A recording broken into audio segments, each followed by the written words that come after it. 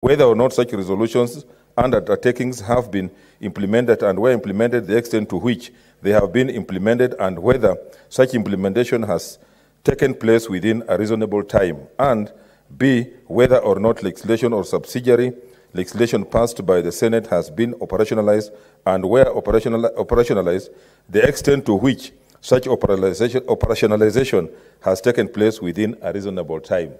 You can take your seat.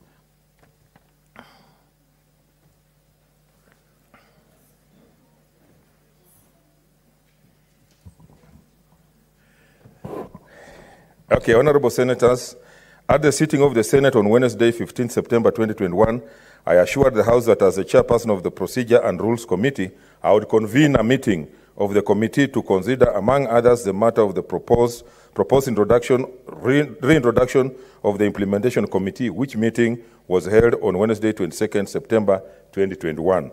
Honorable Senators, the Procedure and Rules Committee is therefore undertaking a review of the standing orders, which is customary towards the end of the term of Parliament, to address gaps and inadequacies that have been identified in the rules of procedure in the course of the tenure of the House. Consequently, this is to request any senator that has a proposed amendment to the standing orders to file them with the Speaker as set out in Standing Order number 253. I thank you. Next order. Oh, I see. Next order. Order number 3, messages. Order number 4, petitions.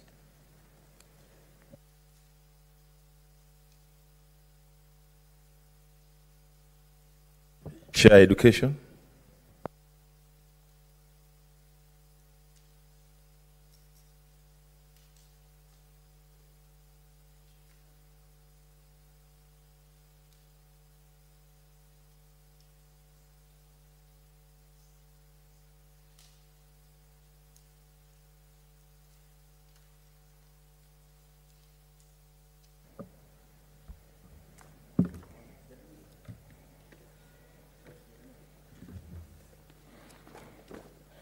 Thank you, Mr. Speaker. I beg to lay the following petition reports by the Standing Committee on Education on the table of the Senate today, 23rd September 2021. 1. Report on petition in the Senate by Mr. Elkanah Kitur concerning delayed payments to suppliers of commodities in public secondary schools during the first term of the academic year 2020. And 2, report on the consideration of the petition to the Senate by residents and teachers serving in Kajiado County on promotion of teachers in the county to leadership positions.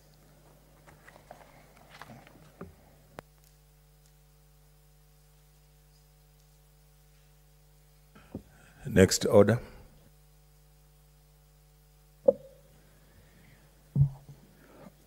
Order number 5, papers.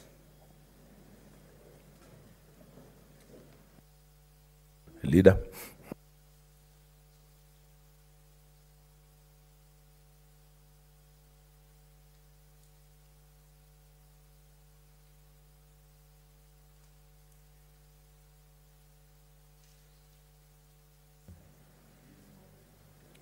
Mr. Speaker, sir, I beg to lay the following papers on the table of the Senate today, 23rd September 2021. 1. Report of the Auditor General on financial statements of Kilifi Mariakani Water and Sewerage Company Limited for the year ended 30th June 2019. 2. Report of the Auditor General on financial statements of Kilifi County Microfinance Mbegu Fund for the year ended 30th June 2019. 3. Report of the Auditor General on the financial statement of Meru County Oils Limited for the year ended 30th June 2019. 4. Report of the Auditor General on the financial statements of Mombasa County Consolidated Revolving Fund for the year ended 30th June 2019. And 5. Report of the Auditor General on the financial statement of Mombasa County Alcoholic Drinks Control Fund for the year ended 30th June 2019. Thank you.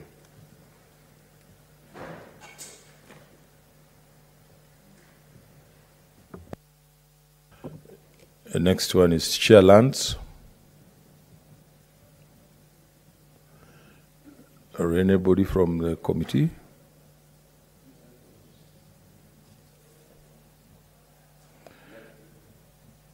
Okay, leader.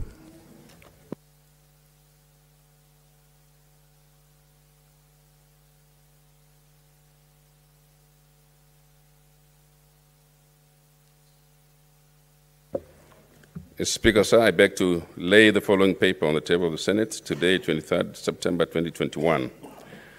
Report of the Standing Committee on Land, Environment and Natural Resources on the Natural Resources Benefit Sharing Bill, Senate Bills number 25 of 2020. I thank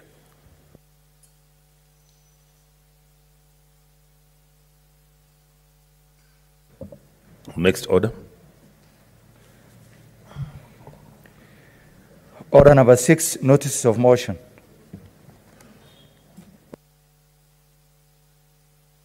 Senator Cherargei.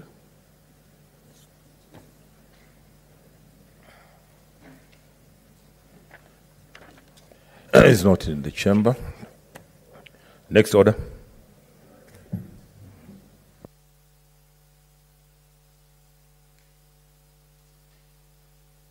Oh, okay. So that one is deferred. Next is the Chair Health.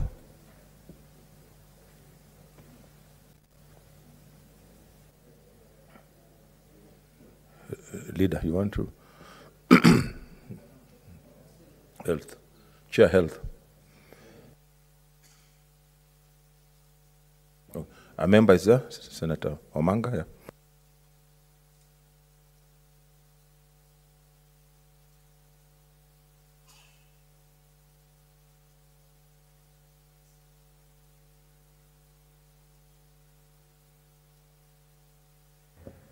Mr. Speaker, I beg to give notice from the Standing Committee of Health that the Senate adopts the third progress report of the Standing Committee.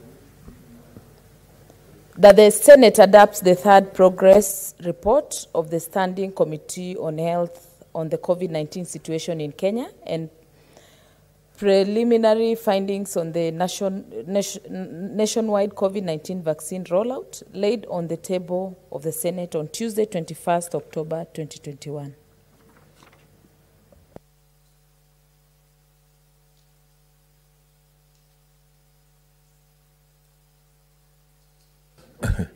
Yes, Senator Wetangula, what's your point of order?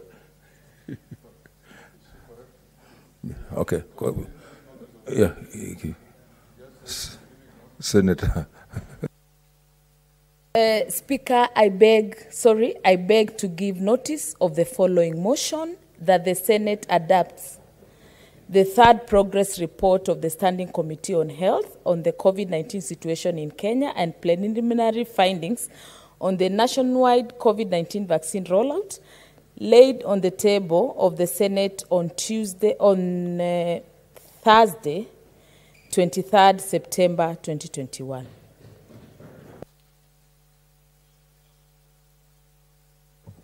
The distinguished senator is a first learner.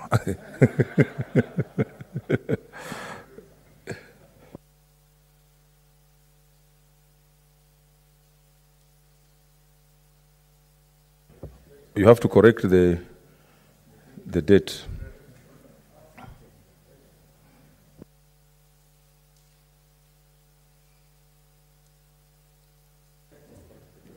Okay, sorry, Mr. Speaker, to correct the date, it's on Tuesday, 21st September 2021.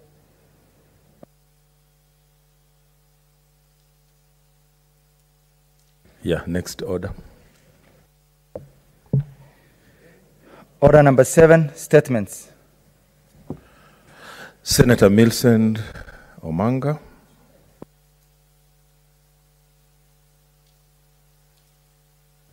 Thank you, Mr. Speaker. You're a very active senator in this House. Mr. Speaker, I rise pursuant to the Standing Order 48-1 to seek a statement from a Standing Committee of National Security, Defense and Foreign Relations regarding the killing of a trader by the police in Kahawa West, Nairobi County on Wednesday, 25th August 2021. In the statement, Mr. Speaker, I want the committee to explain the circumstances that led to the death of a trader, Mr. Alex Macharia, on Wednesday, 25th August 2021, during demonstrations by traders to protest against the demolition of their stalls in Kahawa West, Nairobi County. Number 2, the committee should provide an update on the investigation on the use of excessive force and live bullets against the demonstrators by police officers during the demonstration. Number 3, indicate the measures that have been put in place to ensure that the police officers responsible for the death are brought to book. And finally, outline the steps, if any, that have been taken to compensate the family of Mr. Macharia. Thank you, Mr. Speaker. Yes, Senator Shiro Halaki.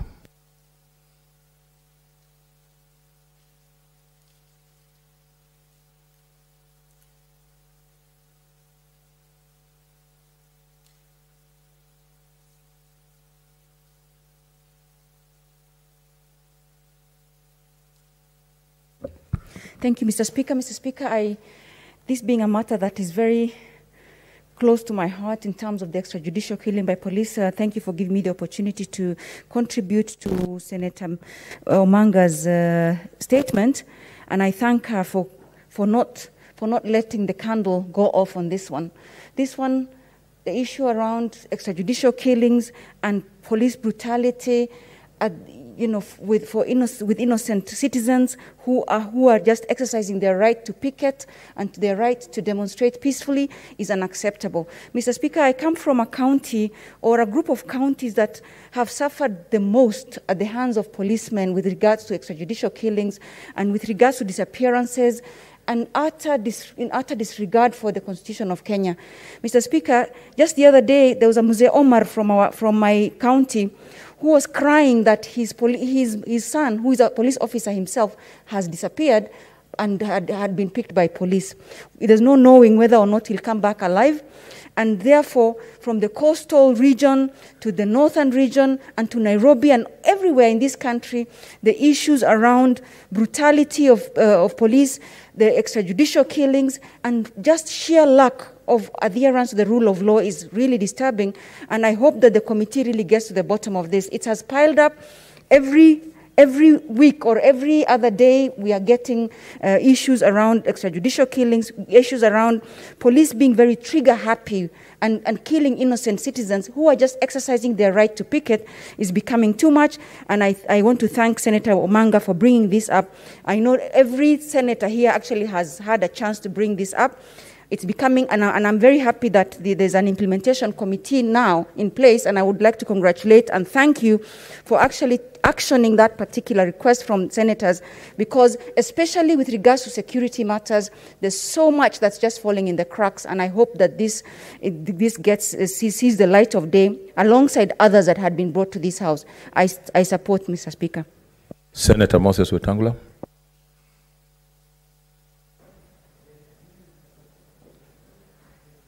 Thank you, Mr. Speaker, for the opportunity to support the very active senator from Nairobi in her request for the statement in relation to loss of lives arising out of police misconduct.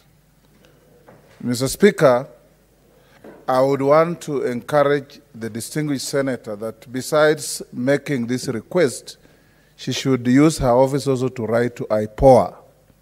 I say this, Mr. Speaker, because we have noted of late, particularly the Kianjokoma killings in Embu. It is IPOA that took up the matter, investigated very quickly, and as a result, 6 police officers are in court with a charge of murder. So IPOA will be very helpful besides the statement coming to this House. But, Mr. Speaker, as I speak on that, I want also to join my colleagues in decrying increasing cases of police use of excessive force against citizens. The rules and the standing orders of the police are very clear that in the case of police suppressing riots or controlling demonstrations and picketers, they are supposed to use rubber bullets if a bullet must be used at all. That's why the police are issued with the truncheons and batons, and then guns and bullets. Guns and bullets are used as a measure of a last resort when the police themselves are in danger of being attacked by armed criminals, but not picketers and demonstrators, Mr. Speaker. The other day when the IG appeared before our committee, he said the majority of policemen and women in this country are very good, and I agree with him. But I reminded him that Jesus had 12 disciples, 11 were good, but it's the last one that caused the whole mess of Christianity and betrayed Jesus and caused him to be crucified. And the police must also be having that last one out of 12 that brings a very bad name to an otherwise good force. The new constitution changed the structure of the police from a force to a service. And we want to see that the police are actually giving the people of Kenya a service. In countries like UK, Mr. Speaker, when you are in trouble, you are lost or you are under threat, when you see a policeman is a relief, you run to the police to protect you. In Kenya, unfortunately, when you are in trouble and you see a policeman, your troubles multiply. And this is not supposed to be the case, Mr. Speaker. We want to encourage IG Mutembei and his team. He came in on a reformist agenda. When we vetted him, he told us he's going to leave the police force better than he found it.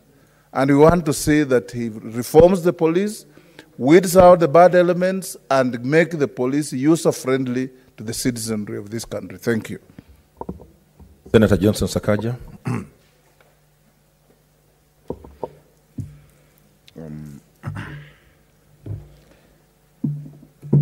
Thank you very much, Mr. Speaker. Mr. Speaker, I first want to take this opportunity to offer heartfelt condolences to the family of Alex Masharia and the people of Kahawa West, and the traders who, Mr. Speaker, have lost a friend, they've lost a family member, they've lost a brother. Mr. Speaker, we brought numerous issues, and I'm really grateful to Senator Umanga, Mama Miradi, for bringing these issues. Mr. Speaker, I'm one of the luckiest senators. I have a very good assistant senator, amongst others, who always raises issues of concern to the people of Nairobi in my delegation. What's your point of order, Senator Wetangula?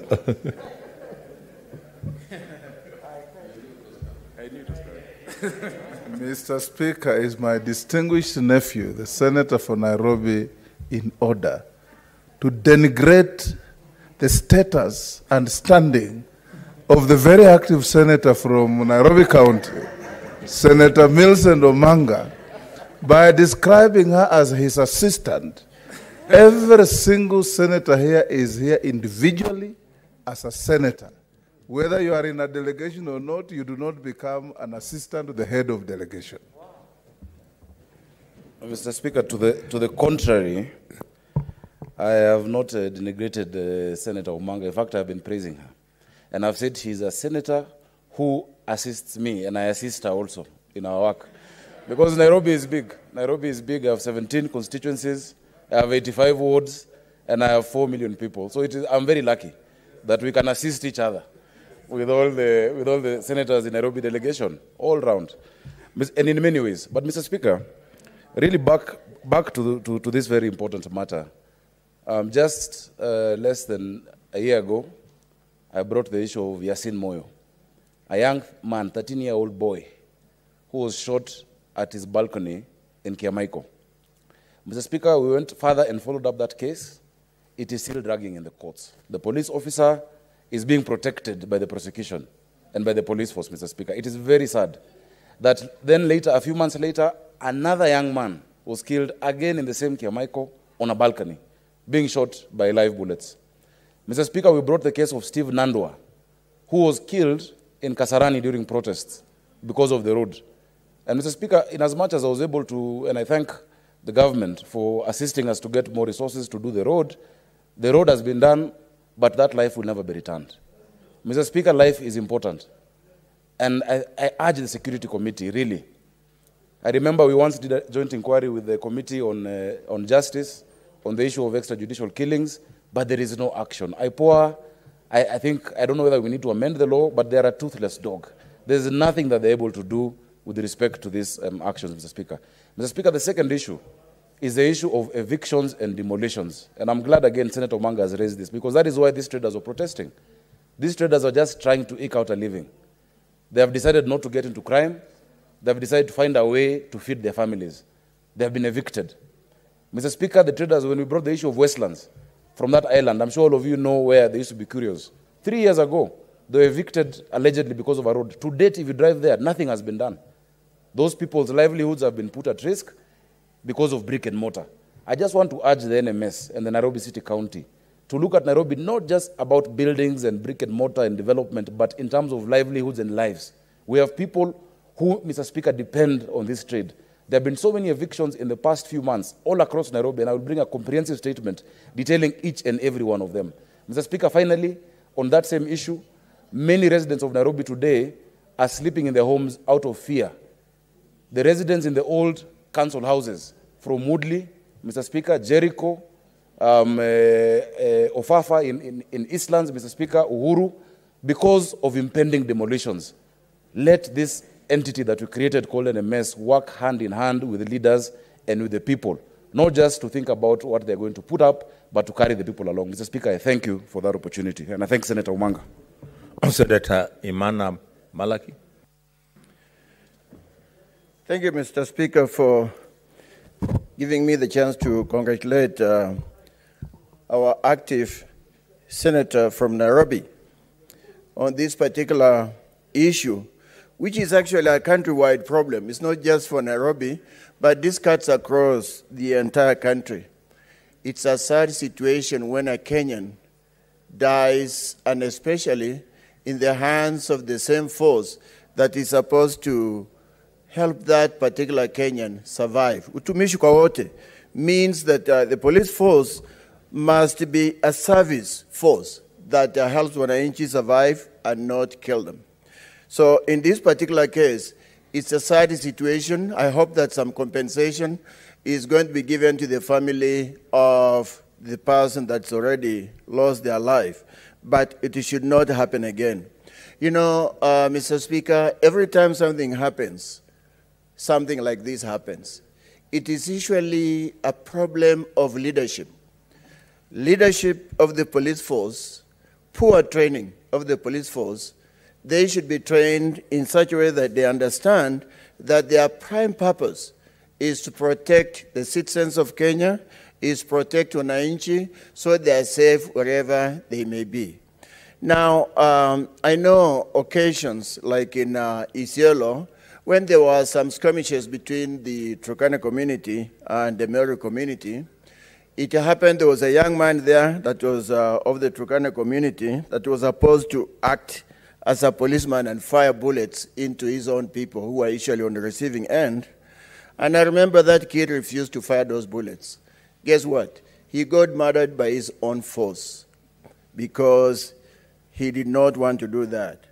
I remember a situation where in Lodwar, the police force, there were some young kids, some border kids who were protesting some bad incidents that were going on. They were being arrested for not having reflectors. And in that demonstration, one kid was actually gunned down by the police itself. And the person who committed that crime was actually protected by the police. Instances like this actually tell you that we do not have utumishi kwa wote. We just have a force that has become a rock. And that is usually a failure in leadership. These people are not well trained. They do not know the purpose for which they are serving. They're supposed to serve wananchi with respect. And especially in a country that is supposed to be democratic. Kenya is supposed to have democratic laws. Kenyans are free to picket. Kenyans are free to demonstrate peacefully for as long as they are not causing harm to other people or breaking property. But then to have a police force that goes in and kills is just not acceptable. So as much as Mutembei said he's going to leave a force that is more disciplined when he leaves than he found them, I still think that the police force is going down in terms of behavior. There's a lot of harassment of wananchi, especially in my part of the world, where mamas have sometimes make busa so they can support their children who are going to school. These people get harassed. Border kids get harassed. They're supposed to pay 50 shillings for everything that they're accused of. It's very sad that the police becomes a force that is actually victimizing wananchi. So with that, Mr. Speaker, I hope that the loss of life is going to be compensated handsomely so that those that are left behind can live well. Thank you, Mr. Speaker. Senator Mwenye Faki. Asante Mheshimiwa Spika kwa kunipa fursa hii. Kwanza ningempongeza Senator Omanga kwa kuleta taarifa hii katika bunge la Senate, na tumeona kwamba Senator Omanga ni msimamizi ama ni champion wa wale ambao ni wanyonge katika nchi yetu ya Kenya. Mheshimiwa Spika, swala la polisi na kutowajibika kwa polisi ni swala ambalo limezungumziwa kwa muda mrefu hapa katika bunge la Senate. Wiki iliyokwisha tu tulizungumzia swala la kupotezwa kwa Profesa Abdisalam na mfanyabiashara Abdul Hakim Sagar kule Mombasa. Na maajabu ni kwa watu hao wawili waliachiliwa uhuru usiku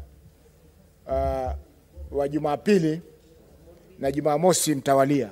Mheshimiwa Spika, waliachiliwa katika maeneo ambayo ni mbali na nyumba zao na ni mbali na ni hatari kwa usalama wao. Kwa mfano, Mheshimiwa Spika, ndugu yetu Charargei, Mheshimiwa hafai kuzungumza na seneta mwingine wakati amempa spika mgongo. Charargei, these nomadic tendencies are very disturbing. Endelea. Thank you. What's your point of order?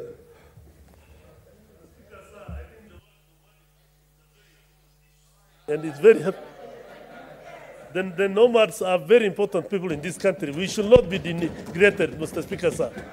I did not mean to degrade them. I just said nomads are people who move from one place to another. Yes, and we are happy with that. In search of pastures. Tell him as a farmer he should not walk around farming. Endelea, Senator Faki.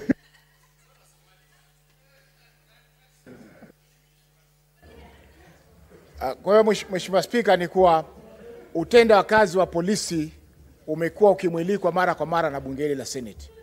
Na mpaka hatua muhimu zitakapochukuliwa dhidi ya polisi, Mheshimiwa Spika, hakuna jambo lolote ambalo litaweza kufanyika. Kwa sababu kila wiki visa vya kutowajibika kwa polisi vinaongezeka. Mwezi uliokwisha ilikuwa ni Mombasa, juzi kawa Nairobi, tena Nairobi. Mwezi ule mwingine ilikuwa kule Laikipia. Kwa hivyo visa bado vinaendelea kutokea. Kwa hivyo Mheshimiwa Spika, ningeomba swala hili lijadiliwe sio na kamati ya usalama peke yake, lakini hata kamati ya haki na ya sheria na haki za binadamu, kwa sababu yale yanayotendeka sio kinyume cha usalama peke yake, lakini ni kinyume cha katiba yetu. Kwa hivyo kamati husika inahusiana na haki za binadamu, sheria, inafaa ichunguze swala hili. Mheshimiwa Spika, hapo awali nilipokuwa katika kamati hii, tulikuwa tumezunguka katika sehemu tofauti kuweza kuchunguza masuala ya kuuliwa kiholela kwa raia wa nchi ya Kenya. Na mpaka leo Mheshimiwa Spika, ripoti hiyo bado haijaweza kuletwa katika bunge. Kwa hiyo ningeomba Mheshimiwa uiarifu ama uamrishe kamati hii ya Justice and Legal Affairs Committee walete hiyo ripoti katika bunge ili tuweze kuijadili na kutoa mwongozo vipi polisi ama sheria itaweza kutekelezwa. Asante Mheshimiwa Spika.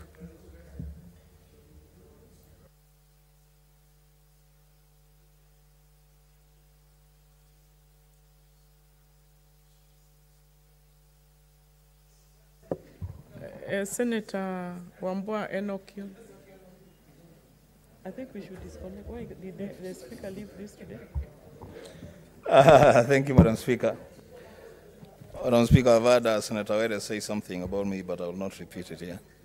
Madam Speaker, I also want to take this opportunity to thank Senator Millicent Omanga, who has declared herself the most active senator in the chamber. And yes, she is very active, and for good reason. Madam Speaker, I want to say just two things. One, that, Madam Speaker, Article 37 of the Constitution of Kenya 2010 guarantees every person anywhere in this country a right to assemble, to demonstrate, to picket, and to present petitions to public authorities. Madam Speaker, picketing is not a crime, and it cannot be that the price you pay for picketing is to lose your life. The act that establishes the Kenya Police Service gives officers a duty of care and a responsibility to enforce the law and the Constitution. So, Madam Speaker, to the extent that a police officer would pull the trigger and cause the death of a human being on account of picketing, Madam Speaker, that is a serious violation of the Constitution of Kenya, a violation of basic rights, the right to picket.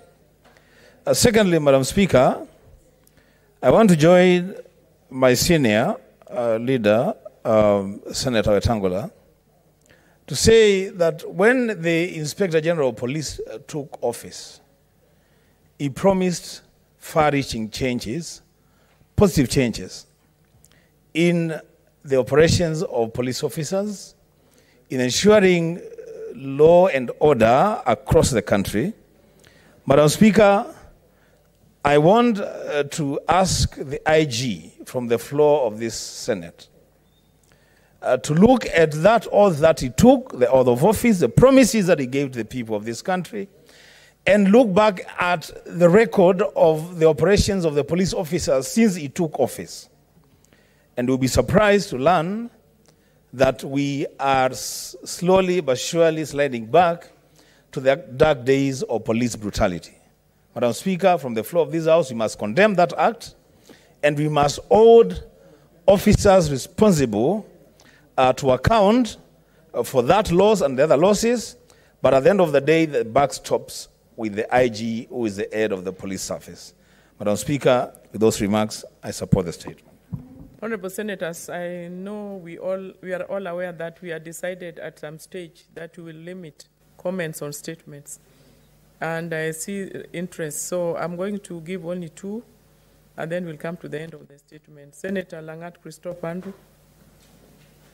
He can donate. If he wants his 2 minutes, he can donate to you. Thank you, Madam Senator Speaker. Cherargei. Yeah, I'll consider. Okay, thank you, Madam Speaker. I just want to start with condoling with the families or the family of this particular man who was killed by the police from Kahawa West. It is very sad that the police, whom we are expecting to assist us to save lives, ironically, they have turned to become the risk in the society. So I want to say, Madam Speaker, that we've been speaking here almost every week on several statements concerning the police brutality in our country. I think it is high time that we get into another very serious position as the Senate so that we may save the lives of Kenyans who are innocent and they are being killed by this particular police. And I want to plead to you, Madam Speaker, that the committee that will take over this particular matter take it seriously, and if possible, we call the Inspector General Mr. Mutembei, to appear before the Committee of the Whole so that most of the questions that we have in our minds and in our hearts may be answered by him, or otherwise, if he cannot, we should call upon him to resign. I think he has been defeated, and we are actually ashamed that when he was appointed, we had really showered him here with a lot of praises. We had a lot of expectation from him, but I want to say it's very unfortunate. Killings in this particular country is rising every now and then. So I want to say that it is quite sad, and I want even to call upon him, if possible, he should resign and give another person who is capable of controlling all these issues to take over and bring peace to this particular country. If it is getting at this particular high rate at this time, what about next year when during the time for campaigns and election? It will be worse. So I want to...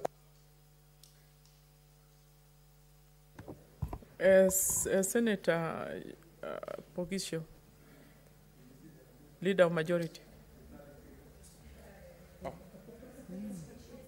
Madam Speaker, I just want to begin by paying also condolences to the family of the man, Mr. Karanja, the late Karanja, and his friends and the business partners, whatever what happened in that situation is not to be condoned, it's to be condemned.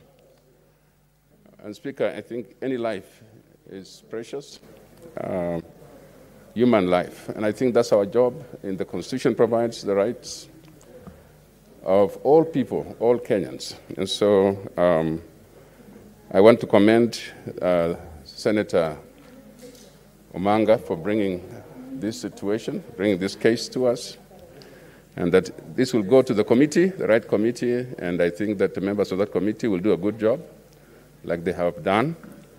And I just want to say that we take this very seriously.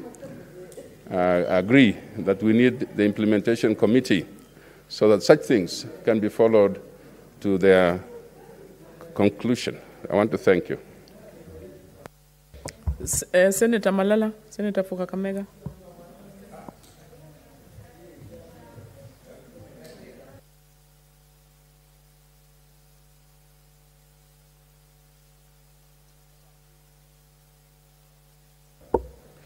Asante sana Bi Speaker.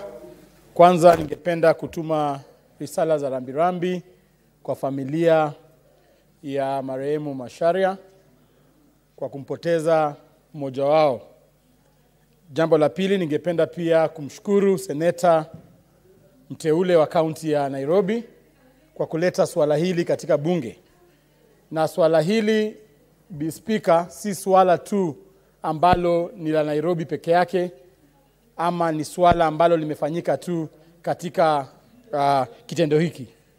Bi Speaker, swala hili ni swala la kitaifa. Tuko na askari ambao wametumia nyadhifa zao za kuwa maaskari na kuwa katika kitengo ambacho kinaweza dhulumu watu, kuhakikisha kwamba wamedhulumu wananchi. Bi Speaker, ni muhimu sana tuanze kuangalia ile mfumo ya masomo ya askari wanapoenda katika chuo chao cha kule Kiganjo baada wamechukuliwa kama maaskari. Mfumo huo paka uangaliwe kindani.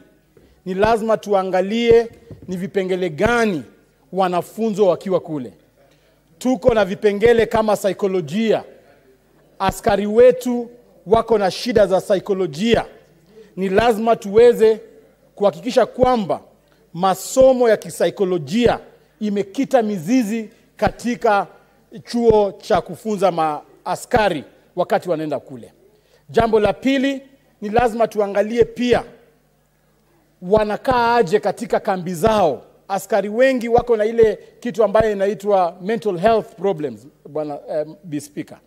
Nimeona wameshaniashia taa ya ishara kuonyesha kwamba inafaa nikuwe natimiza maongezi yangu katika kutamatisha maongezi yangu. Lakini ningependa kuomba tu dakika tu moja kidogo. Nimalizie kusema kwamba ni lazima tuangalie ni nini hii inasumbua askari wetu. Na tuangalie ni jinsi gani tunaweza tatua suala hili la kuhakikisha kwamba maaskari hawadhulumu wananchi wa nchi yetu hii.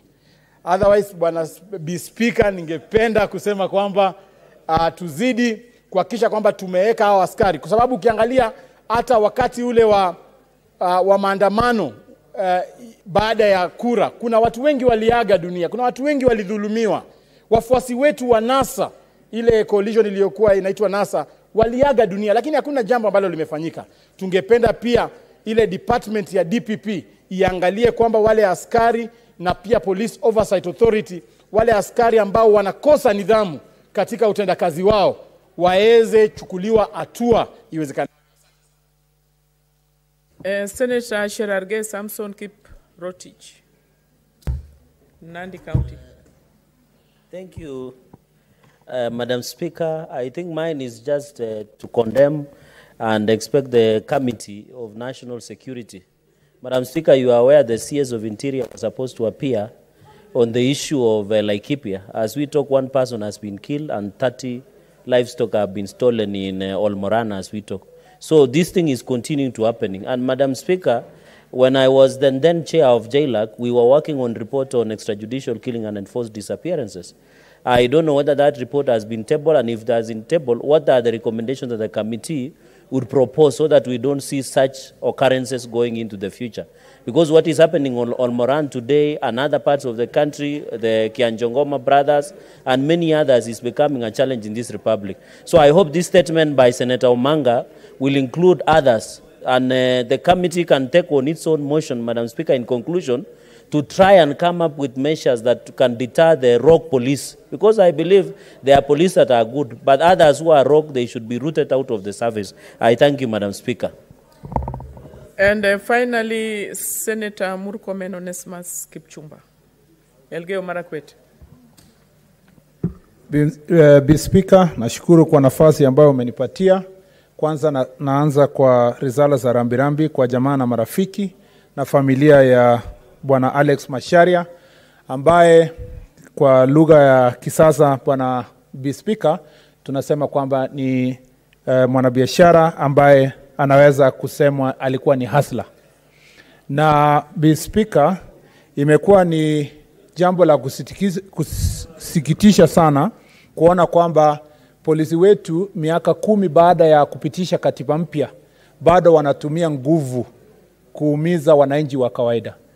Tunajua kwamba katiba yetu inalinda haki ya mwananchi kutetea haki yake kwa njia ya maandamano, kama vile wanabiashara wao waliokuwa na Bwana Alex Macharia walivyofanya, kuhakikisha ya kwamba wanatetea haki yao. Kwa sababu Bi Speaker, kubomoa biashara za watu na manyumba ni njia ambayo tunasema ni njia duni ya nchi kama yetu ya kidemokrasia. Inaweza kutumia askari wake kuumiza wananchi wake.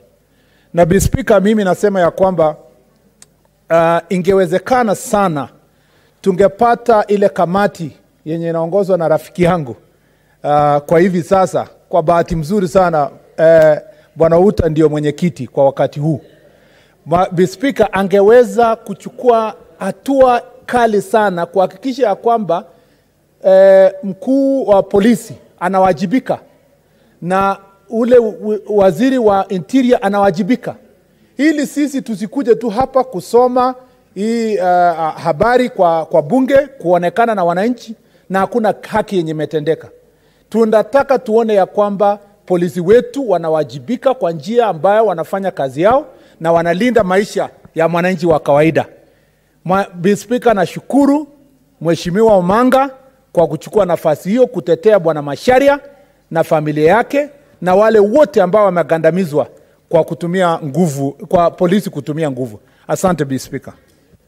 Thank you, Senators. I think that brings us to the comments on that statement. And the next statement, and I think it stands committed to the committee, the relevant committee. Statement by Senator Johnson Sakaja.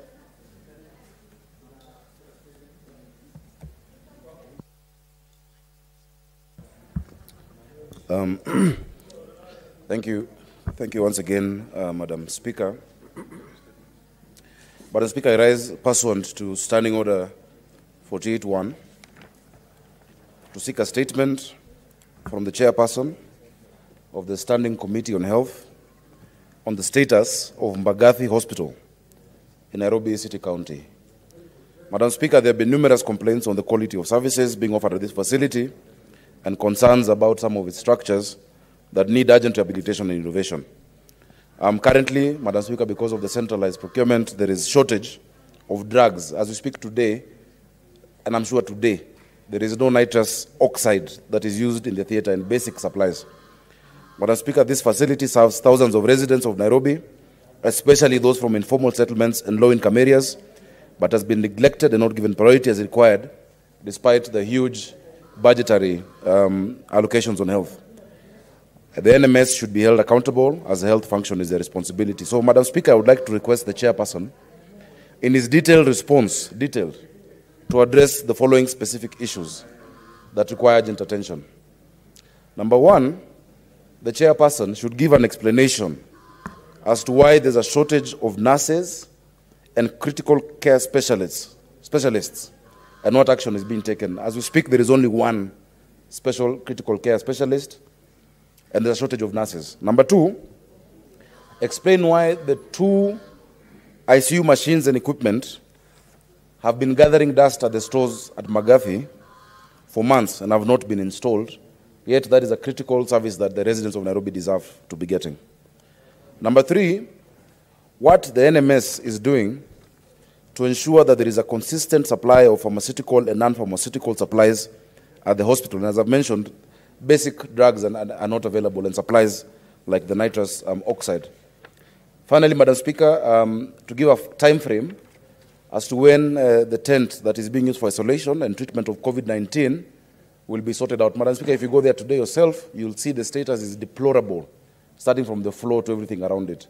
Madam Speaker, I brought this statement because in addition to the issues, today... Do you want to debate your No, statement? I'm giving you context. I'm giving the context. Statement, you just read it and others will make comments. No, I'm not talking about... Why don't you listen? You're not talking on the same? No. Okay. Madam Speaker, the Health Committee members will tell you that today the NMS came to the Health Committee and were giving answers to a similar question from Senator Kwamboka, who's also one of the the senators we assist each other with in Nairobi. But the answers were vague and one-liners. And that is why I've now brought this in detail, so they don't let them go away without giving detailed responses, Madam Speaker. That is the only context I'm giving. I thank you for this opportunity. I'll allow a very few, maybe. What's your point of order, Senator Ali?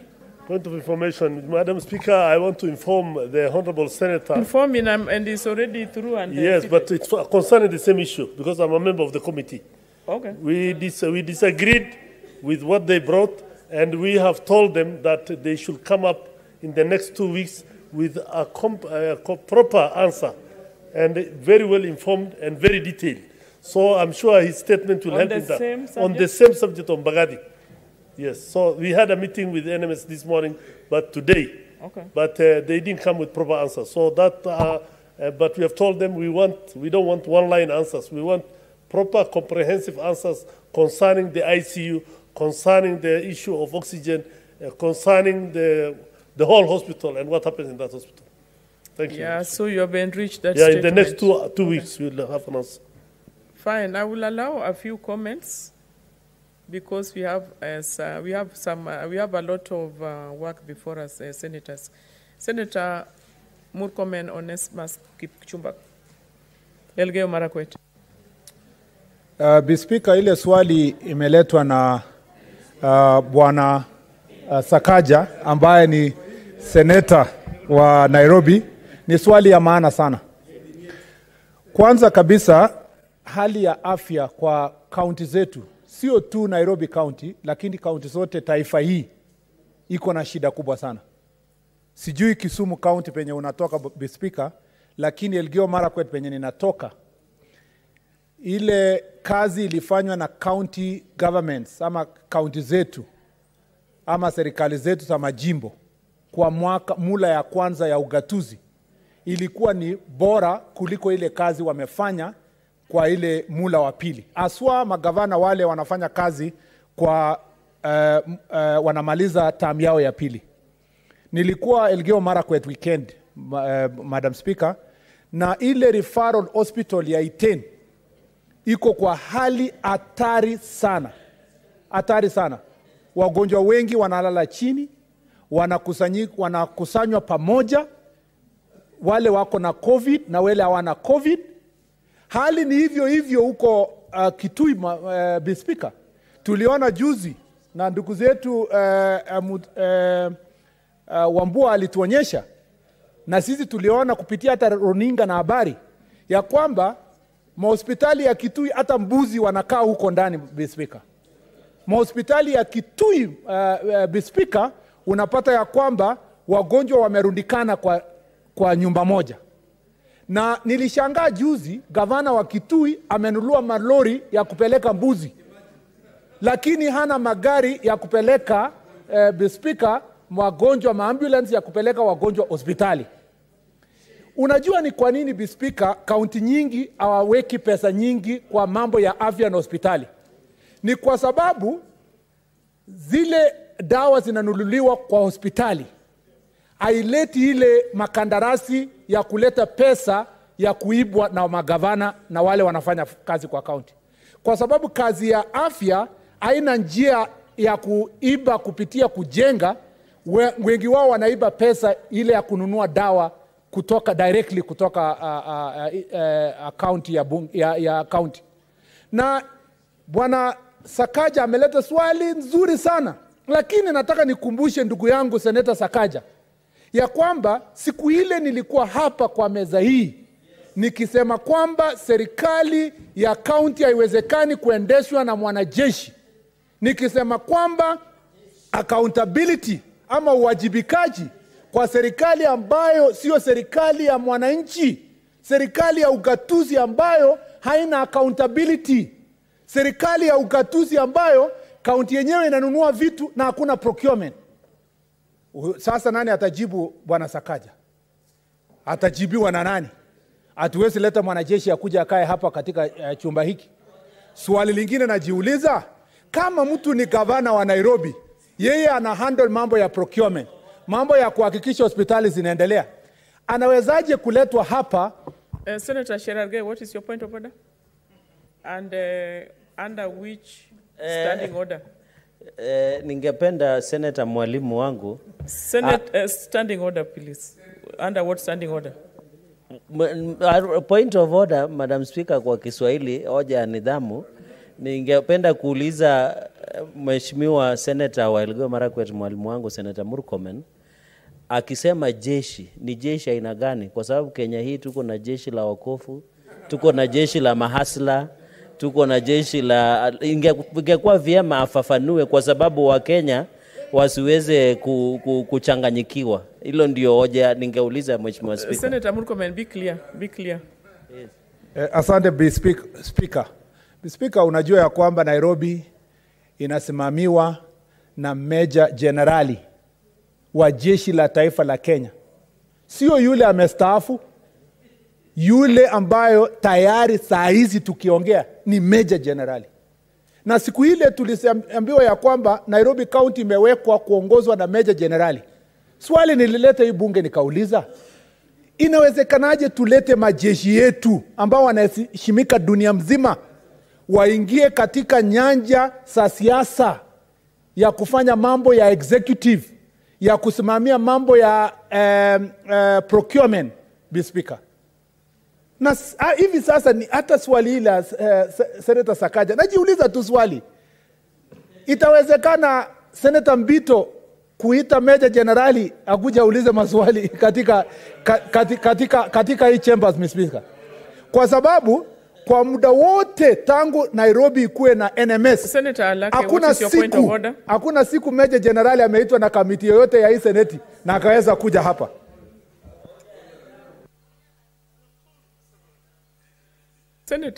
Senator Alake, I gave you time, you didn't even get me.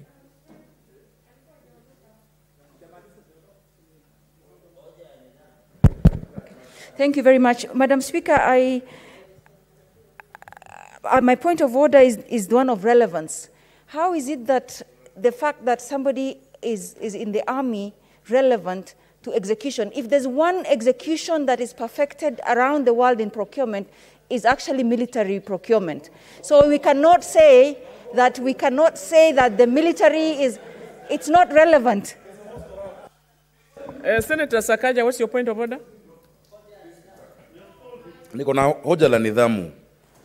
Kwa sababu ingawaje nakubaliana na mambo mengine yenye Senator Murkomen anasema, sitaki ampotoshe huyu Meja Generali afikiria ati hafai kuja kwa Senate. Lazima awajibike, na katiba inasema wazi ya kwamba tunawezaita kila mtu. Leo nafikiri alijiwasilisha kwa kamati ya afya, na lazima ajue ya kwamba atajibu maswali. Tulimpa nafasi afanye kazi, tukampa nafasi waanze, lakini vile mambo inaenda, lazima akuje awajibike kwa Senate, na watu wa Nairobi wana maswali mengi. So Senator Murkomen usimpotoshe afikirie kwa sababu Murkomen amesema jeshi haiwezi kuja, aache kuja hapa. Lazima aje na apeane majibu kwa watu wa Nairobi. Lakini hiyo changamoto ambayo imepatikana, na nakubaliana, ndio maana sasa mwaka ujao nitakuwa gavana na mimi si mwanajeshi. Mimi kama raia wa kawaida tutaendelesha vitu vizuri. Senator Murkomen, please wind up. Ninakubaliana aswa kabisa na Senator Sakaja kwamba kisheria hakuna mtu hawezi akaitwa seneti hii awajibike. Hiyo ni kisheria na hiyo ni haki. Na lazima huyo Meja Generali afike kamati za bunge ajibu maswali. Lakini Mr. Speaker, tumekuwa hapa jana tukipitisha hoja tukisema kwamba mawaziri wamekataa kuja katika makamati za seneti, wamekataa kuja seneti. Mr. Speaker, kama mawaziri hawakuji katika, na wao ni civilians, na sasa huyu Meja Generali, Mr. Speaker, hiyo ndio changamoto nilikuwa nasema ya kwamba haifai kamwe kabisa makosa kama hii imefanyika katika Nairobi County ifanyike tena, ya kwamba watu ambao they are still, I wish he was a retired general. Ingefaa, Mr. Speaker, now you are spoiling. Namaliza. Nasema kama angekuwa mtu ambaye amestaafu, generali ambaye amestaafu, ingekuwa rahisi sana afanye kazi yale ambayo tunasema ni kazi ya mwananchi wa kawaida.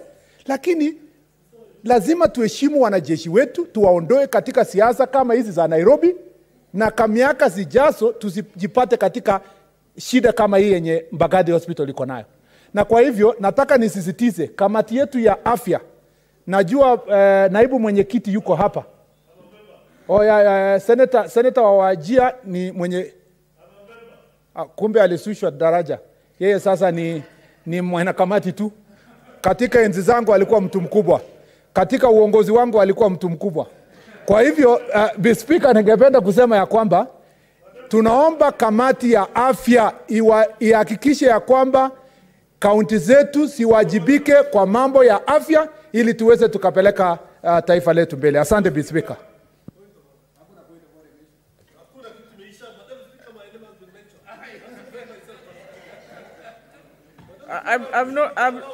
I've not given you an opportunity. You are already on your feet. Just sit, then I'll give you the opportunity because I'm seeing the button here for intervention. Senator, I was looking at you and you are busy talking to your neighbor. Yes. Senator Abdullahi. Yeah. Honorable member for Elgeyo Marakwet in order to claim that I have been demoted when I have been promoted to be the chairman of Trade and Tourism. And I have decided to remain there as a member.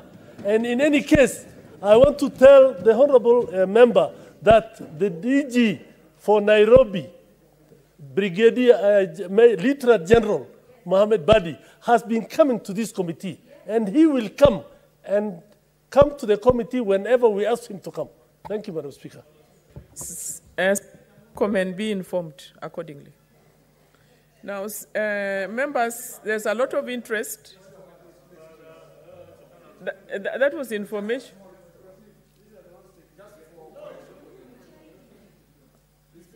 What's your point of order? Mr. Speaker, is it in order for Senator of Wajir to try to mislead the House when I was very clear that in my days he was the vice chair of the Health Committee, and that him moving from vice chair to an ordinary member is a demotion within that committee. Now, I think you are now getting out of order. Your point has been noted. You've been promoted. You have another committee. And Senator Murkomen, please let's have some order in the House. Now, I'm giving only 2 more members to make very few comments. I think you give only 2 minutes. Senator Olekina. Madam Speaker, I thank you. Madam Speaker, I rise to support this statement, which is quite timely. May it be noted that NMS has actually been violating the KEMSA Act because for the last 16 months, they have not purchased their medicine or pharmaceutical products from KEMSA. Madam Speaker, this House passed a legislation directing every single county government to purchase their pharmaceuticals from KEMSA. There was a directive given by the President, and I don't know whether a directive given by the President supersedes an act of Parliament. And I think it would be noted that this is a violation of the law because for the last 16 months, KEMSA has indicated that NMS has never purchased anything. The other big issue, the reason why I know that there's a big shortage of pharmaceuticals in Nairobi hospitals and also all around is that we are told that Nairobi County owes 382 million shillings to KEMSA. So, Madam Speaker, I think this is a time when this House must now start really becoming bold in ensuring that if we pass legislation, they are implemented. Because there's no reason as to why there should be a directive from the President, yet the Act of Parliament supersedes the presidential directive. This is the reason why there are shortages of nurses, because people are not being paid well. The reason why I've always stood my ground on this fact, and I will continue doing the same thing, that NMS is an illegal entity. It has got no, business, working in this government. Because right now, Madam Speaker, the situation in Nairobi is not really legal. Because I can assure you, there are so many hospitals that have been built, and that money has not gone through the shareable revenue. I mean, that is illegal. And let me tell you what will happen in this country. After 2022, when the ground has been fully leveled, there's some people who will rot in jail because Article 226, subsection 5 will go after them. And I hope that whoever the leadership will be in after 2022 will uphold the rule of law so that we can bring all this nonsense to an end. There is no point as to why we should be crying that our people are not getting medicine, yet we are here. In fact, any governor, in his right sense of mind, the first priority should be hospitals. Madam Speaker, I'm in the Health Committee, and the kind of thing that we see and we hear, it's something which is, devastating for this country. So, Madam Speaker, I hope that whenever I push for an item to be brought for a full House, I know what I'm talking about. This is one of those things where, I hope I'm still live. Madam Speaker, just 1 more minute, please. I know you had given us 2 minutes. Just 1 more minute because I'm a member of the Health Committee. I need to give you some good information. Senator Lekina, you'll use that opportunity during the committee time. Because you are the ones who are going to make... 30 seconds, Madam Speaker. 30 seconds. And I'll count it down. Madam Speaker, let me summarize it this way. I don't know, and I thank Senator Sakaja for bringing this statement. But the truth of the matter is this. NMS should not even be appearing before the Senate because it is the county government of Nairobi who should be appearing before the Senate. What business do we have dealing with a person who is supposed to be submitting his status report on the task that has been, or the function that have been transferred to him, to the executive, coming to answer to the Senate? This is why we need to differentiate who should come before the Senate. The same way we have said we are not entertaining principal secretaries. We want the cabinet secretary is the same position you should be taking. So in this one, the right person for us to ask this is the executive. If there is an executive, in Nairobi County. The problem, Madam Speaker, is that we put ourselves in this hole, and yes, I'd like to be informed. Kindly, just wind. He will inform, but just in wind up, please. I will inform him if he goes. I need to inform him to respond to that. Madam Speaker, I'm glad Senator Ledama has brought out a very interesting aspect. Article 187 of the Constitution that talks about transfer of functions states that the constitutional responsibility for a function that is transferred remains with the entity or the level of government that has transferred it. And indeed what that means is even in this inquiry, it is the Nairobi City County government that should appear, and they can come with the NMS as an implementing agent, but not the NMS on their own. So I hope the Health Committee takes note of that you invite the Nairobi County government and NMS, but the person who takes constitutional responsibility remains the Nairobi City County government as it exists. Now, unfortunately, I don't know if we have a governor who is acting, who is... So they come because they bear the county government is an entity. It exists in perpetuity. But they come together with the implementing. In the same way, if you asked a question on water, you'd ask the Nairobi County government and they can come with Nairobi Water, for instance. Yes. Thank you for that, Madam Speaker. Senator Winder. Madam Speaker, to conclude, I'm even forgetting what I wanted to say. But no, I'm not going to say that. But I think what Senator Sakaja said is one of the things that we, all of us in this House, should actually be pushing for.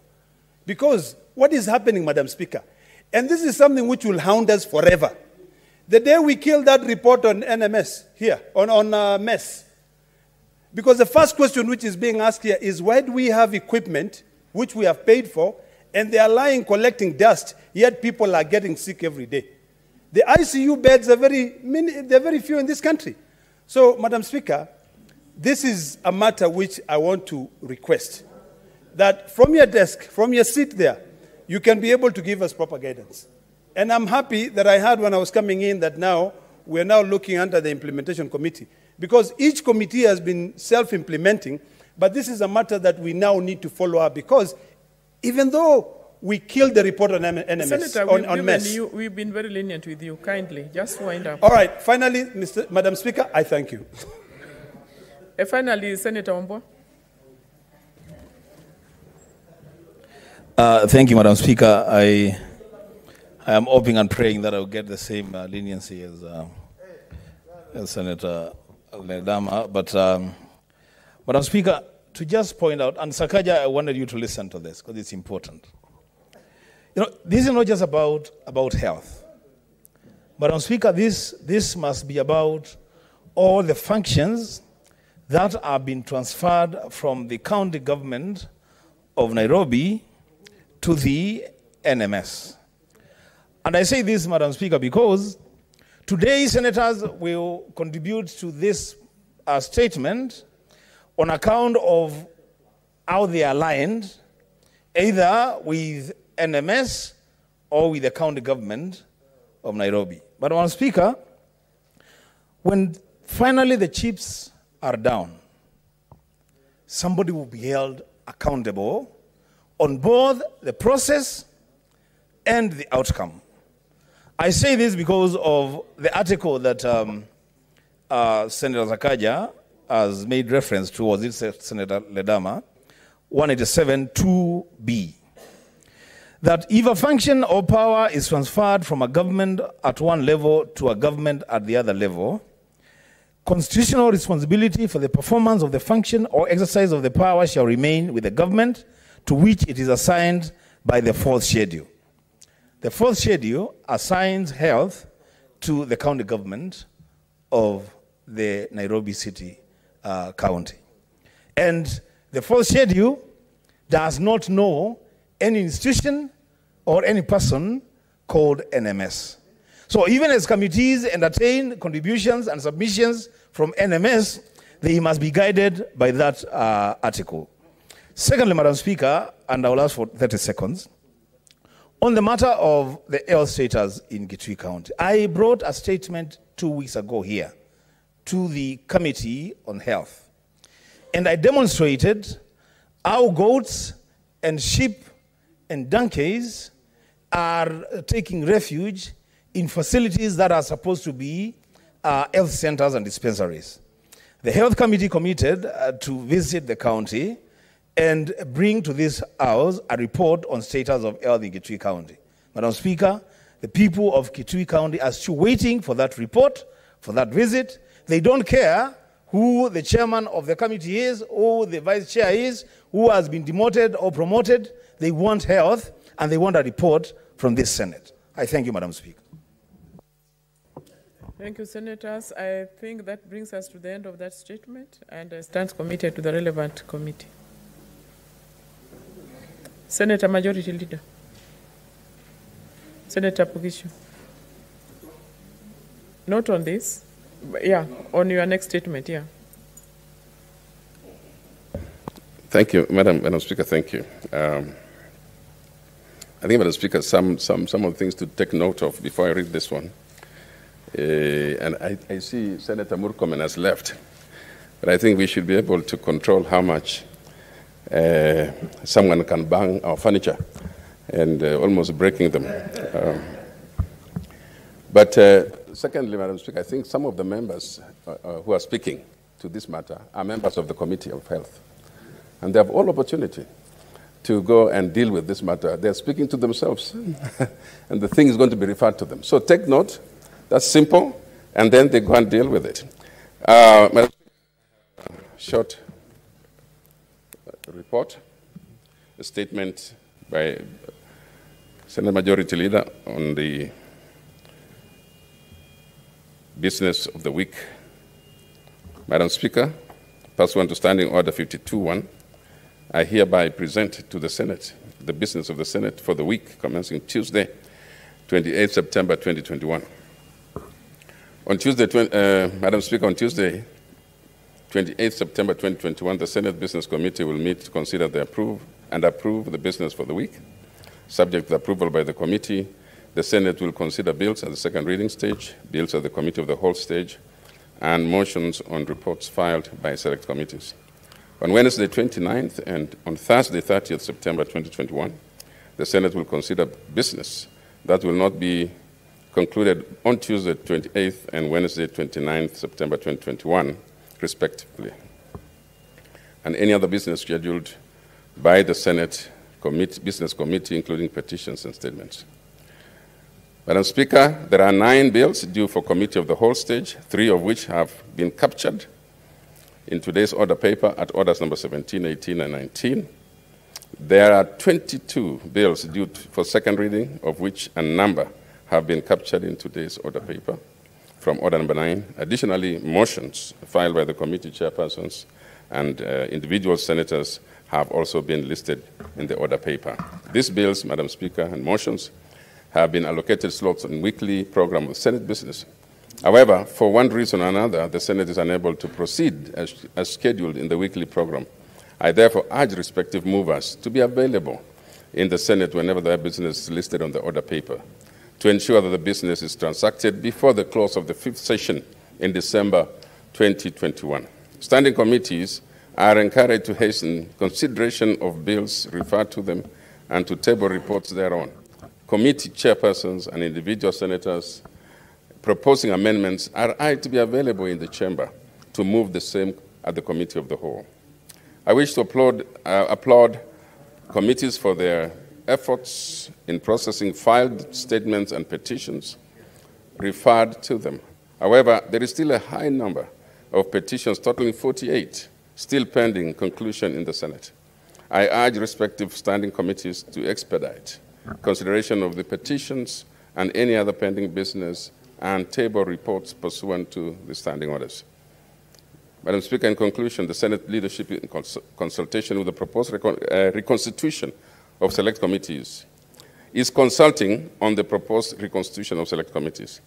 This is obviously a matter of interest to every senator, and I assure the House that the changes proposed are geared towards enhancing efficiency and effectiveness in the committees. I request for patience as the leadership of the House finalizes on this matter. Madam Speaker, I thank you and hereby lay the statement on the table of the Senate. Thank you. Senator Kajuang, what's the point of order? Madam Speaker, I rise pursuant to Standing Order 191 that talks about composition of select committees, which goes further to say that a select committee shall consist of an odd number of senators, more than 9. And Madam Speaker, the Leader of Majority has requested for patience as the leadership consults on the constitution of committees, but the devolution committee is not functional as a result of that standing order. The devolution committee lost Senator Kabaka, lost Senator Prengei, and Senator Mwaura. And so we are unable to hold meetings. And Madam Speaker, devolution committee could be among the most important committees in this House. Could I request the leadership that if the matters of allocating members to other committees is taking time and requires consultation, let them bring a motion next Tuesday specific to the devolution committee, so that we are able to handle the statements, we are able to handle the bills. We are currently handling bills relating to transfer of functions, which was the point of discussion in the statement brought by Senator Sakaja. Madam Speaker, I want to urge the leadership to prioritize the devolution committee so that the other issues of moving people from one committee to the other can take as much time as the House wishes. Thank you, Senator. Senator Nderitu, John, you have an intervention? Okay. I can see you have an intervention. Yes. Madam Speaker, I agree, because the core mandate of this House is devolution, Madam Speaker. Our work is to protect the interests of our counties. And, Madam Speaker, from where I sit, if that committee is not functional, which I was chairing, and is not functional now, it means this House is almost grinding to a halt. But what I would request the majority leader, why don't you then fill devolution committee as you try to consult on the others? Maybe you can put in members in devolution committee so that at least it can continue running. Thank you, Madam Speaker. Senator Sherargei, what's your point of order? Madam Speaker, I remember the minority leader when I think you were on the seat, Speaker, at that time, Madam Speaker. The minority leader requested that those motions were being deferred and then it goes to committee to Kamkunji so that we build a consensus. So I think I remember maybe Senator Moses Wetangula was attending exigencies of duties, and therefore he might not have gotten the memo. But as far as I know, we agreed that the reconstitution of committees, Madam Speaker, should be done with consensus. But if it comes the way it comes, I can assure you it will fall flat the way it was. The minority leader tried to rescue by deferring them. But if they want to bring it now, Madam Speaker, respectfully, we will shoot the same motion down. Senator Wambua Enoch. Madam Speaker, I hear what Senator Kajwang is saying. In fact, Madam Speaker, what I will be proposing myself is that as things stand now, the devolution committee is so critical. The government is in the process of distributing relief food and the drought mitigation fund across the country. The criteria being used, we don't know. This is about counties. I saw yesterday the Minister for Devolution distributing food to some counties, and my county was not in that list. Madam Speaker, can I ask that maybe Senator Kajwang should actually bring a motion, if that's what needs to be done, for his committee to be properly constituted, irrespective of what the majority leader will do on the other committees, so that the devolution committee can get down to work, ensure that all Kenyans who are deserving of the drought mitigation fund, that fund reaches to those Kenyans, as the majority leader prepares to do whatever else they want to do with the other committees. I thank you, Madam Speaker. Thank you, Senator. Senator Wetangula Moses, Senator for Bungoma.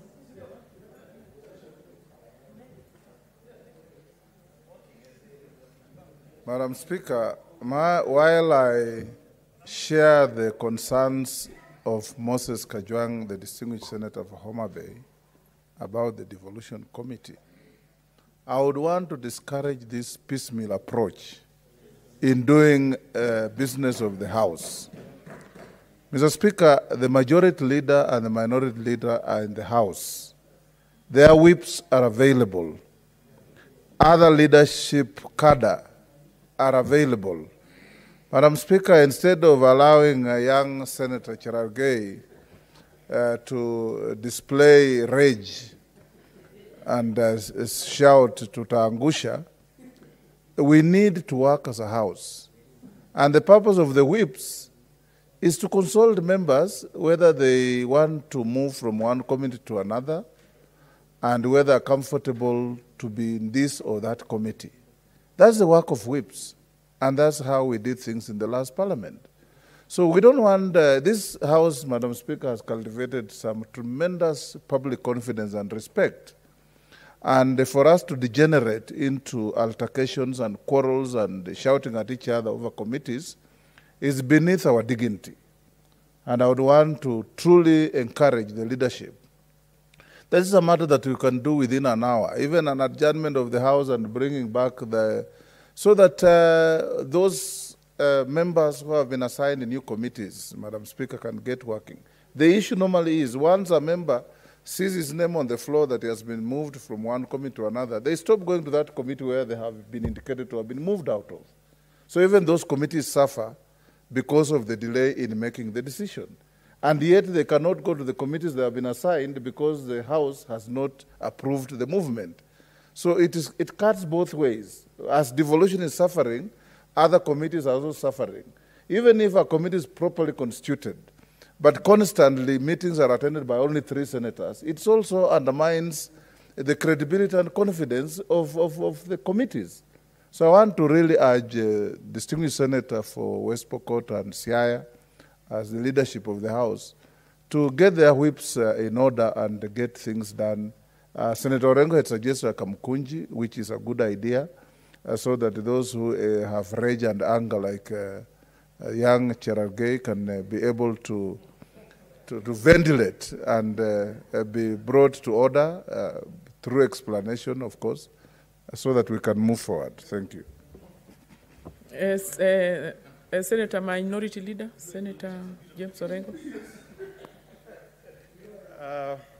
Madam Speaker, I speak to this only because on Tuesday, when the matter came before the chamber, and I was here, and there were separate motions for committees and the panel. And that motion regarding the panel, I think that went through. And that's why Senator Kenywa was sitting on the chair yesterday. But I can assure you, had we moved with the motion in respect of other committees, including devolution, it would have been shot down. And I could see the sense of, difficulty. It's not that people were being malicious, but I think there were some concerns that were raised that were legitimate. For example, Senator Abishiro, I think she raised, when we had a little Kamkunji out here, she raised some very legitimate questions, which I think we cannot ignore. And we were supposed to have done consultations and have a Kamkunji this week, but that seemed not to be possible. But between me and the majority leader, if you're given a little time until Tuesday afternoon, I think the job will be done. The difference between this House and the other House, and I prefer the system in the Senate. In the National Assembly, the leadership determines where you go. If you refuse, that's your showry. But here, committees are committees of the House. It's the House which approves. So however much the leadership works on these committees and the membership, if the House does not approve, it amounts to nothing. So I would plead with Senator Kajwang, who I know the pain you're undergoing. In fact, I talked at length about the devolution committee, that it doesn't have sufficient members. But I think let us have a spirit of constituting these committees as committees of the House, not to look for individual or sectarian interests, because when that happens, then it becomes very difficult from constituting committees.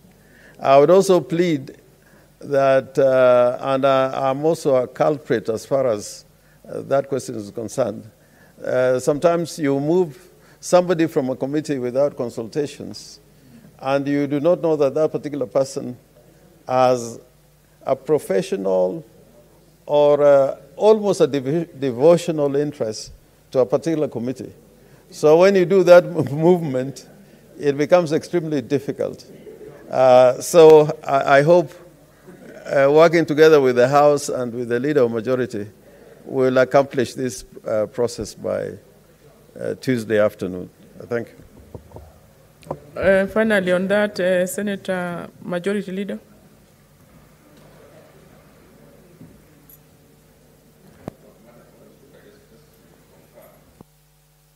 Just to concur with the rest, the members, as they have spoken, on the importance not only of the Committee on Devolution, but also the whole purpose of consulting so that we can agree on who serves where.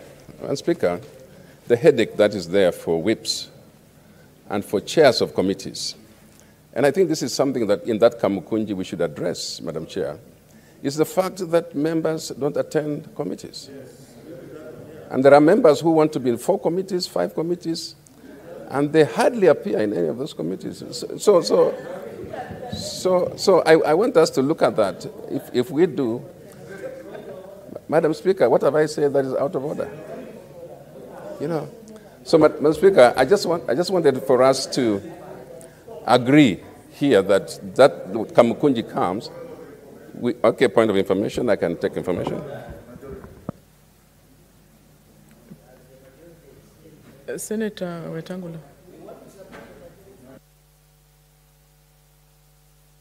Inform you that as I agree with you, in fact, in the last 2-3 years, in our security committee, but you have since removed that member, for all the meetings, committee meetings we had, he never attended even one. But when our trip came to Canada, we found him already there.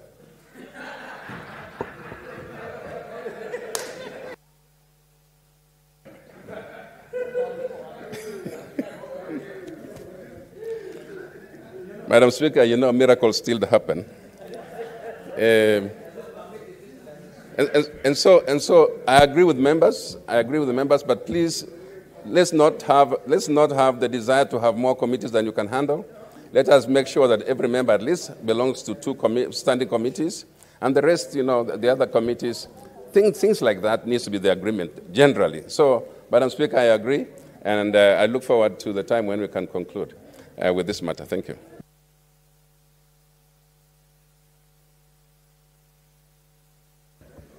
Senator Faria, what's your point of intervention? Thank you, Madam Speaker.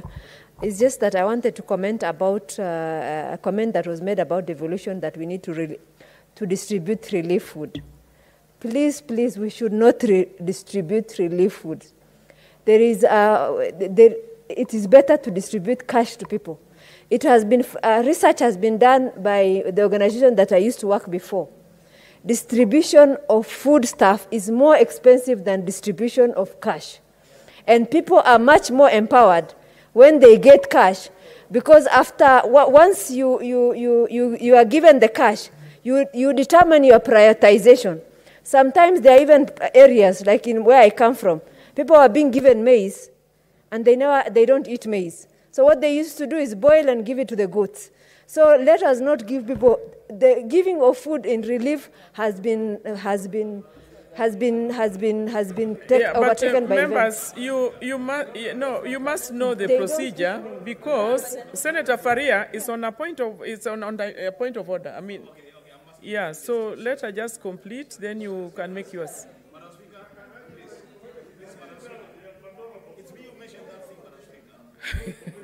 So now you want to start arguing, Senator Wambua? You know, Madam Speaker. Honorable members, please, can we have some order? Madam Speaker, Senator Faria, in all due respect, that address is directed to the wrong people. What you are saying actually gives credence to the argument on the floor that the devolution committee should be properly constituted and say those things to the minister. Because telling us that you should not distribute food, we don't distribute food. You monitor the distribution of whether it is food or it's cash transfer.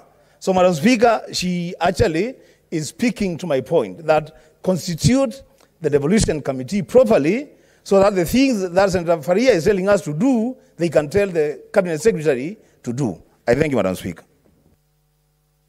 Senator Rengo, you didn't have an intervention?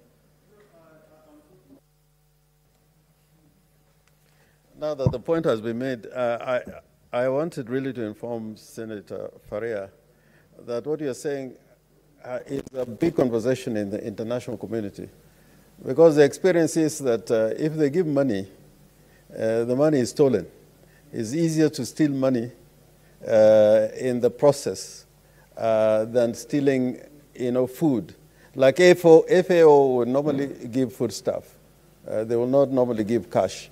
So until we learn how to deal with corruption in our midst, these things are still going to be extremely difficult. But probably it's not the debate now, but I'm just telling you that it is a crisis out there. Otherwise, Biden will give us money to buy Pfizer. I think that case is settled, and we need Senator Cherargei. Okay, 1 minute. Faria. Leader, there is a package that has been invested in some places. And even it can be escalated because right now in this country, there is what you can actually give Safaricom the money and the charges, and it's very clear how that money goes. The reason why money is much more important is because it also generates an economic activity around the relief, while relief food doesn't do the same.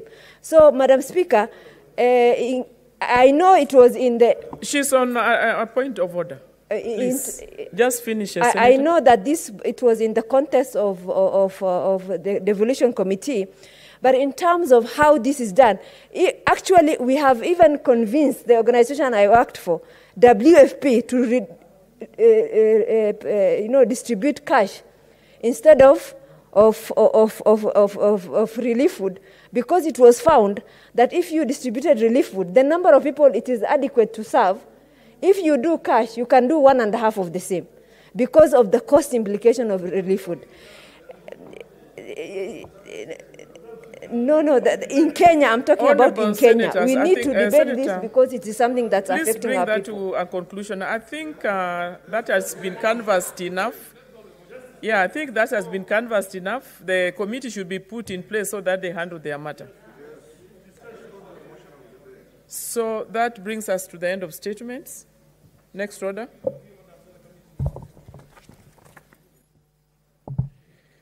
Order number 8, motion. Censure of Honorable John K. Muñez, Cabinet Secretary for Petroleum and Mining, and Honorable Charles Keter, Cabinet Secretary for Energy.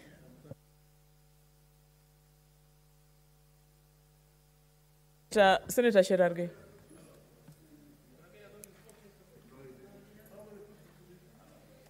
Are we still on 10 minutes? 15? 10 minutes, we continue. There's still a lot of interest. Okay. Thank you, Madam Speaker, for this opportunity.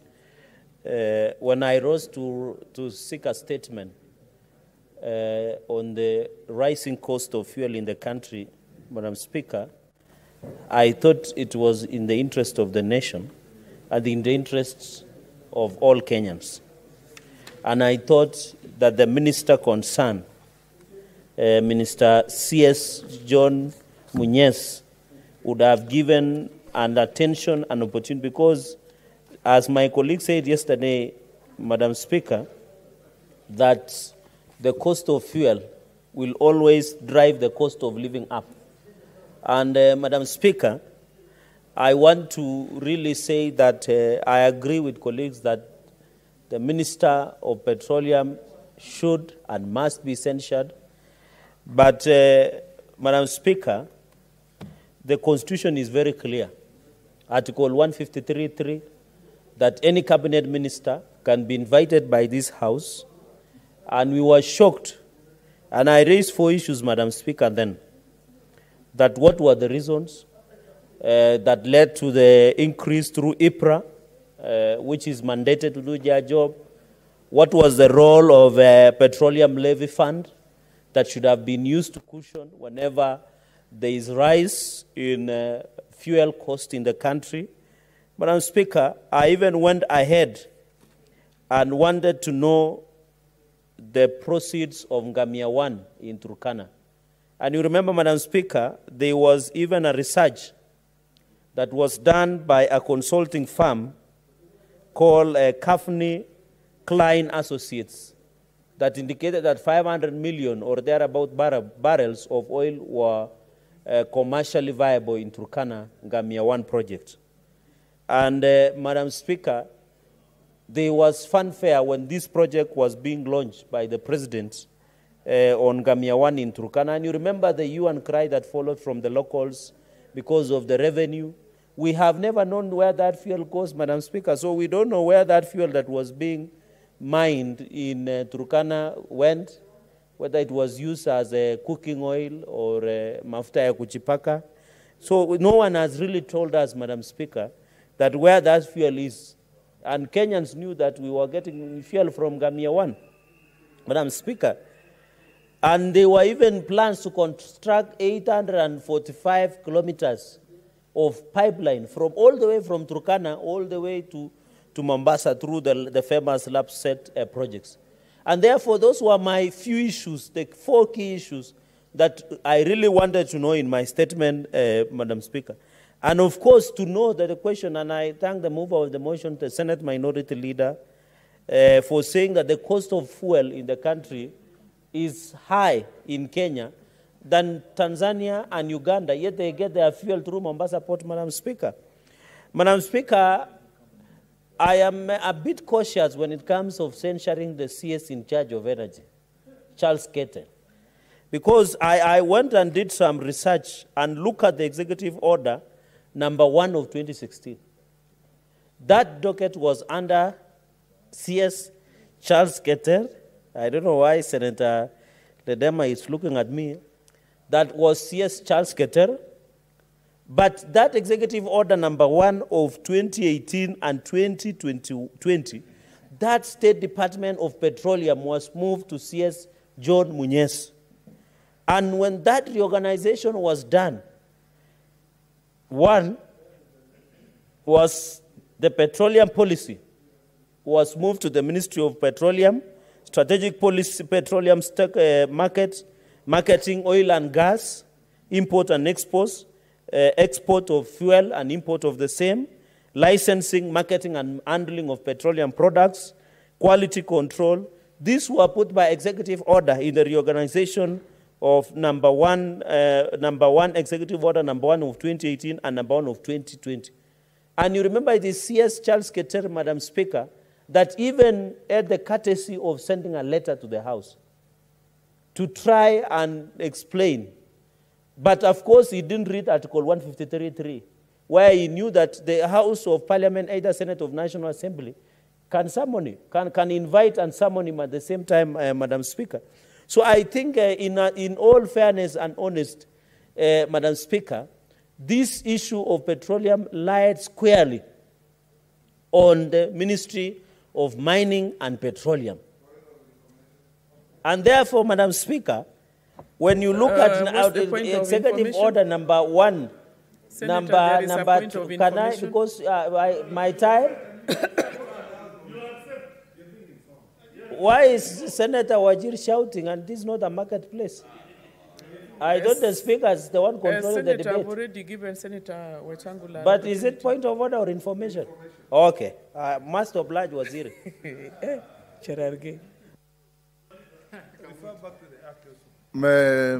Madam Speaker, thank you. I want to inform the distinguished young senator, my good friend, and a very objective one at that the censure on Minister Keter is not about petroleum. Thank you.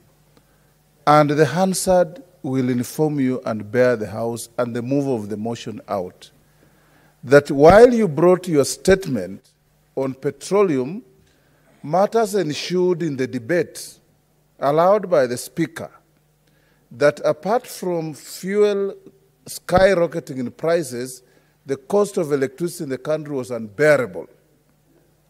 And the Speaker, not anybody else, directed that the Committee of the Whole invites the two ministers for petroleum and for energy. So Senator Keter was being invited to come and answer questions on the high cost of electricity. And to crown it all, Honorable Senator Cherargei, through the chair, a copy of the Hansard was also sent to him accompanying the invitation to tell him what exactly he was coming to answer to. He never turned up, he never sent a representative, he never explained, he never even apologized. We only saw him on TV waving an executive order that was totally irrelevant in the circumstances.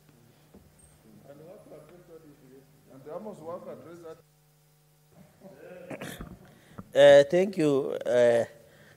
Thank you, Madam Speaker. I will take that information with a pinch of salt. But that one notwithstanding, Madam Speaker, is that is why I was insisting on the 4 issues. And I remember, if I'm right, Madam Speaker, the chair of energy, Senator Ephraim Maina, indicated that there was a letter from CS Charles Keter saying he did not know why he was being summoned before the Senate. And you know, someone says an invitations are 2 different things. This is a cabinet secretary, Madam Speaker, that even the chair of Senate committee, and you were there, I don't know whether you were there, Madam Speaker, but you raised the issue of electricity then, that raised that that CS Charles Keter has been appearing before this committee, and I've sought many questions and answers from the committee.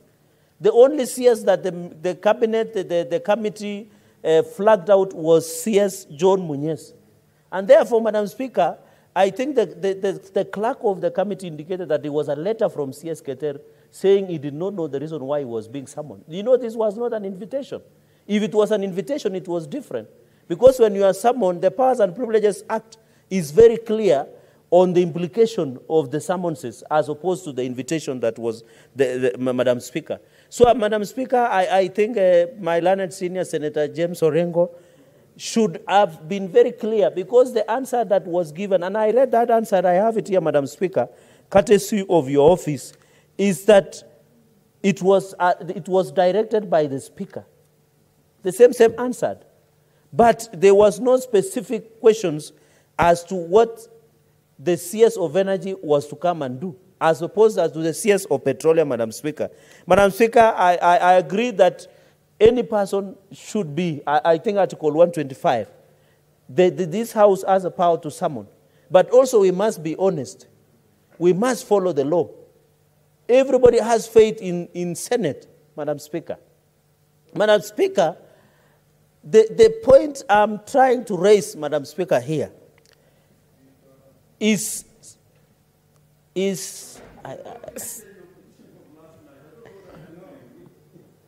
Senator, Speaker, for Turkana, you have a button there for intervention. So if you need a point of order, you just have to press it without cutting up your hand up. So I give you the opportunity. Senator Cherargei, you will have your half a minute left. Yes. The reason why, Honorable Cherargei, I see you're making a lot of hoopla about CS Keter being summoned by the Energy Committee. But I want you to know that he was summoned because we wanted him to come and answer questions about the high electricity tariffs that are actually affecting Kenyans and shutting down our economy, shutting down businesses. That's why we summoned him. He did not appear. Because he did not appear and we are operating on the orders of the High Court, he got what he had to have according to the law. Thank you. Senator Shirargeti, please finalize. No, Madam Speaker, but you need to appreciate that my time has been eaten away. We have heard you are left with 1 Madam, minute. Madam Speaker, just in conclusion, and you know, being my neighbor, I hope you'll add me 2 minutes. Madam Speaker, just I wanted to say, we must follow the procedure and rules. You know, it was a summons as opposed as to invitation. If the Speaker had invited, it would have been different as opposed to summonses. Because summonses is a different animal altogether as opposed as to invitation. I agree the danger that we have in this country is the high cost of fuel. It must be addressed. I agree the issue of high electricity bills in this country must be addressed. Yes, Senator Orengo, I think there is a misleading somewhere here. It needs to be corrected. Madam Speaker, is it right that a lawyer who has been admitted to the High Court the other day, but this should be, small knowledge, because, Madam Speaker, what is before the House are not proceedings of the Powers and Privileges Committee. It is not. This is a motion of censure, and you can be censured on anything. But already, I know the Committee on Energy, they have already acted on the basis of the powers under the Constitution and sanctioned the Minister, Keter, I think. Yeah, they fined him 500,000 shillings. There was a process where he should have gone to defend himself. But this process now is not about censuring. It's not about powers and privileges. It's not about a punishment. It's a censure motion. So I think it's absolutely out of order to misunderstand what is before the House today. This is not the Powers and Privileges Committee. And your meeting... Madam Speaker, the minority leader is also misunderstanding what I'm just saying. And I'm just saying that when this statement had come up, it is not that the CS of energy or petroleum had declined to appear. Then you can issue summonses at that. That's only, I'm arguing on the issue of rules and procedure. You might not like the person who is in that office, but you have the right to defend. And Senator Orengo, in conclusion, knows that the reason we have high price of fuel and electricity is because of the handshake government. They are the ones who should be addressing these things instead of defending. So, Madam Speaker, let us put the blame where...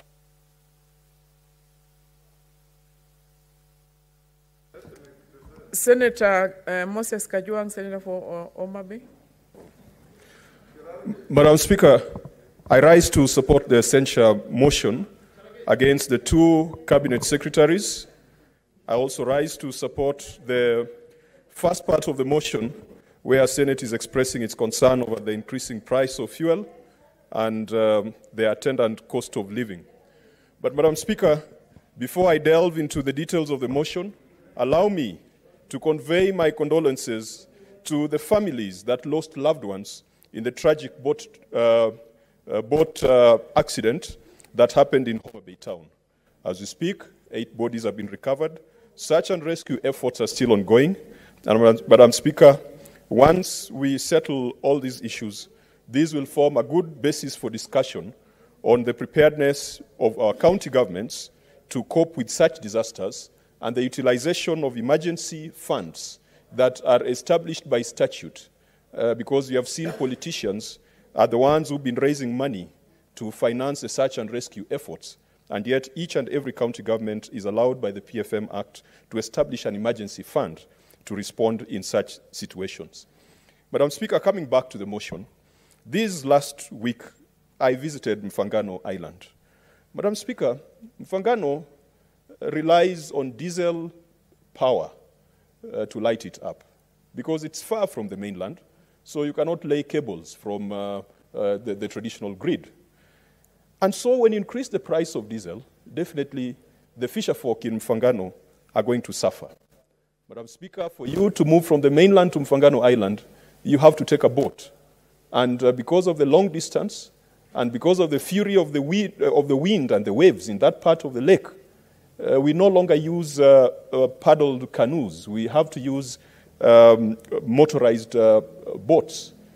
And for some reason, Madam Speaker, the people of Mfangano are wondering, why does it make sense for the government to provide free ferries at the coast in Likoni and not provide government ferries for the people of Mfangano? Why must it be left to the private sector, who is milking and fleecing the residents of Mfangano Island? It becomes almost impossible to build a house in Mfangano. Cement is bought in the mainland. By the time you transport it to Mfangano Island, it comes to about 1,000 shillings. Yet the people on the mainland can buy cement, a bag at 600 shillings. And so, Madam Speaker, when the price of petrol goes up, we are hurting the people of Mfangano. Because the grid in Mfangano is not that expansive. It means that more people are still using paraffin to light. Now, all those children in Mfangano Island who aspire to get out of that island into a life in Nairobi, a life in the cities of light, these children have to use paraffin lights. And when the price of paraffin goes up, it means that there could be one or two other child, one or two other girl in Mfangano Island who would prefer to get married to a fisherman rather than to stay in school and study. Madam Speaker, this increase in fuel prices is hurting the fisher folk. Perhaps it's hurting them more than any other person in this country, because almost everything we do requires fuel. For us to fish omena, the delicacy that finds its way on our tables, the delicacy that feeds the chicken that we eat. When you eat chicken at KFC, that chicken has been raised on omena. When you have your nice German shepherds at home, they eat a formula made up of omena. Omena has found its way in the food chain, in the value chain of almost every other, any other nutritional aspect. Omena is there. For us to catch omena, we must fish at night. And we need lanterns to attract the omena. We are hurting the people of Mfangano, the omena fishermen. And Madam Speaker, once that omena or fish has landed, for it to be preserved, because the national government, for some reason, has decided to take billions of shillings and take to Sagana instead of putting money in the lake, which produces close to 90% of Kenya's fish output, we don't have cold storage facilities. And so our women must fry that fish. Our women must find ways of preserving that fish, and all that is energy intensive. Madam Speaker, the CSs, be it petroleum, be it energy, and I could hear how conflicted Senator Cherargei was on the subject of the CS for energy. But the CS for energy must also tell us why there is so much regulatory overreach in the energy sector. Not too long ago, Remba Island, another island adjacent to Mfangano, some investors decided to set up a solar farm to provide energy, power, lighting to the residents of Remba because the government has failed. The people of Remba pay taxes. They expect they're going to get electricity just like the people of Gatundu and the people of Nandi and the people of Mombasa. But since independence, they've not seen power. An investor set up a solar farm. What did the energy regulator do? They came and shut it down, saying that these guys had not paid tariffs and taxes. What kind of ministry is that? What kind of overreach is that? And those are the conversations that we need to be having with these cabinet secretaries. Madam Speaker, on the hills where you have the Sondu Miriu hydro generating plant, an investor from the United States intended to set up a 40-megawatt solar farm. They were ready. When the delegation, the Kenyan delegation, went to the UN General Assembly a few years ago, they signed an agreement on the sidelines of the UN General Assembly. And the American government was willing to finance the project. These investors were frustrated, and they had to pick their things and go back to the US. Why? Because the energy regulator could not agree with them on those power purchase agreements. And yet 40 megawatts of solar, Madam Speaker, would have created employment not just for the people of Homa Bay and Kisumu who fall along Nyakwere, but it would have created employment for many of our budding graduates from Jomo Kenyatta University and Nairobi University who are studying electrical and electronic engineering, and they don't have jobs. Senator Cherargei, what is your point of intervention? Point of intervention, Madam Speaker, is on relevance. Because even if you read the answer, I appreciate what Senator Kajwang is saying, but if you read the answer that was taken to the Ministry of Energy did not include the issue of regulation within the energy sector. So it's irrelevant to allude that the Minister of Energy has refused to provide clarification and answers whenever needed on the issue of regulation, as he is talking about the solar energy. Senator Olekina, what's your point of order?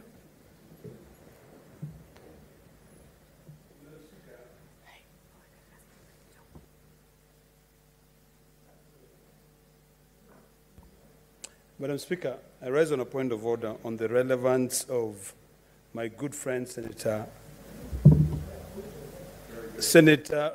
what's his name? Cherargei. Because, Madam Speaker, if Senator Cherargei is keen to listen to the way Senator Moses Kajwang is explaining the role of the Ministry of Energy. Yesterday when I stood here, I pointed out to the role that the Minister of Energy plays when it comes to the issue of UPRA, the regulator. EPRA. Is it UPRA or EPRA? EPRA. and I think Senator Cherargei is missing the point. What Senator Moses Kajwang is telling us is that when a cabinet secretary is summoned to appear before this House, they must respect that. That is issue number one. So let us not mix the point. And he's also explaining clearly how Kenyans are suffering. Everywhere. So I think this is what we should be listening to, because we're here to represent our people. The relevance is that people are suffering. And I think that's the point that you should be taking home. You're disturbing. Madam Speaker, if you allow me to proceed, the first resolution that Madam Speaker, the first resolution that these motions sought was that the Senate expresses its grave concern on the unprecedented increase in fuel and electricity costs. Madam Speaker, if Senator Cherargei... Senator Fernande, can you allow Kajwang to finish his term? No, the reason I'm saying that is that I've also been following this debate. And I think we have two things that are coming into conflict. Your statement and the censor motion. And there are two different things that, if you look at in the answer, they are different. The censor motion, please sit down. The censor motion is looking at the two ministers for two different agendas. But your statement had nothing to do with energy. So don't worry, don't apologize to the Minister of Energy on their behalf, because the Minister of Energy was part of the censure motion. Yeah, I just wanted, I wanted to bring that one. I wanted to bring that to your information, because I think that is what we have been arguing about.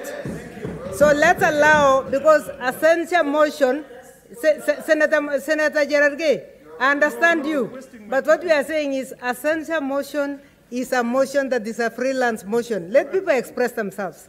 Yeah, finish, and unless you have information that we don't have. Madam Speaker, I hope the disruptions by Senator Cherargei shall be compensated. We will compensate you, but I want to know what it is. Is it information, or are you understanding first where we are coming from? Yeah.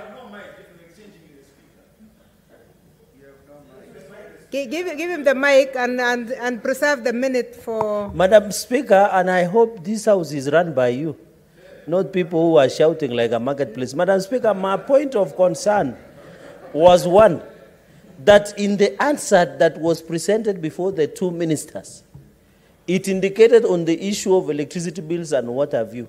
But what Senator Kajwang is alluding to is that the minister in charge of energy has refused to answer some of the questions on issue of regulatory within that ministry.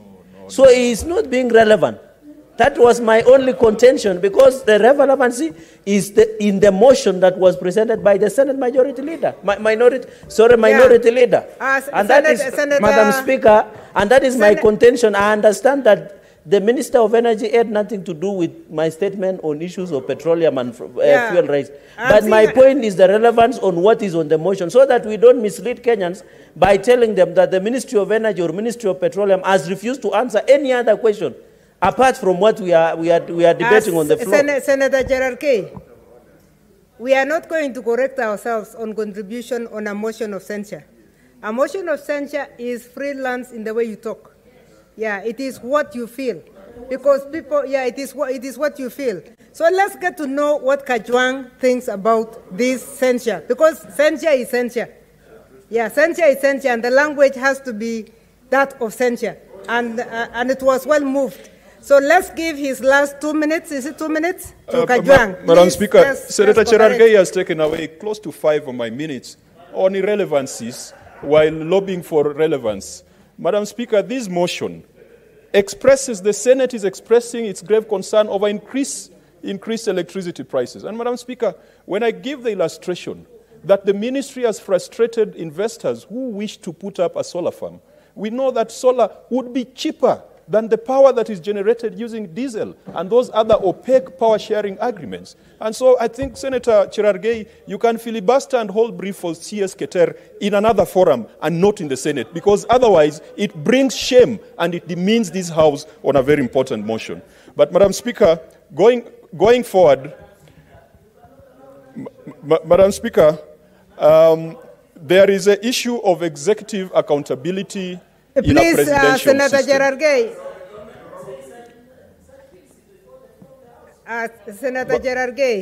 Senator Gerard Gay, you had your own opportunity. Okay, point of order from Senator Orengo. He was earlier than you. No, you're obviously holding brief for people. Mr. Speaker, you have just demonstrated I did need to say anything. When I press the right button, you know exactly what I wanted to do or to say. I'm rising on a point of order that the conduct of the senator from Nandi is now disrupting the whole debate, and is a serious debate. And Madam Speaker, what I was taught, you can make noise or make comments or keep on talking when it is another member talking. But when the speaker is speaking, the House must always listen in silence. I pray to you. Otherwise, we can never have a debate in this House. And Mr. Speaker, Madam Speaker, it is not only Senator Charigai who can keep on shouting point of order and point of order. We can also do it. But you know, the effect of it is that it's disrupting debate. We are trying to follow a very eloquent speech from Senator Kajwang, just like I followed his very eloquent speech. Please give us time and space, I pray, to listen thank to you, the debate. Senator Orengo. Senator Jeruyot Aaron.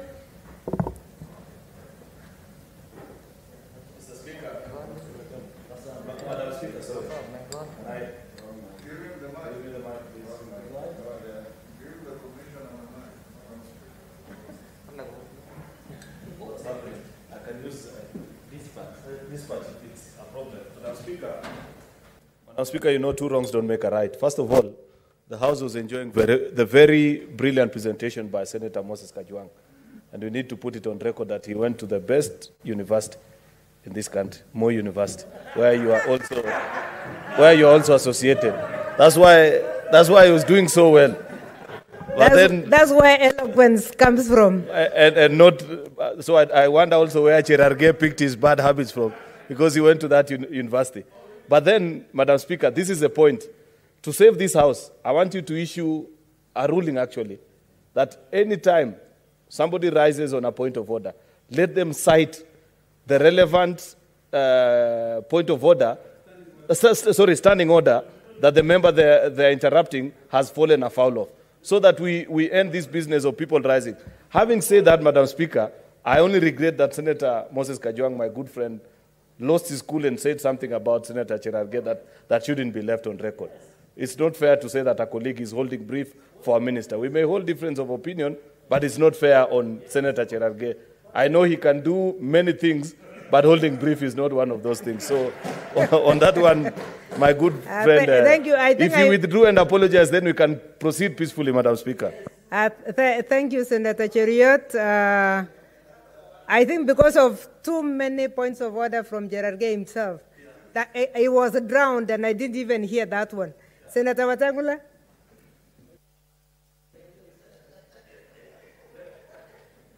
Madam Speaker, I rise to counsel my distinguished young senator friend that, experience counts.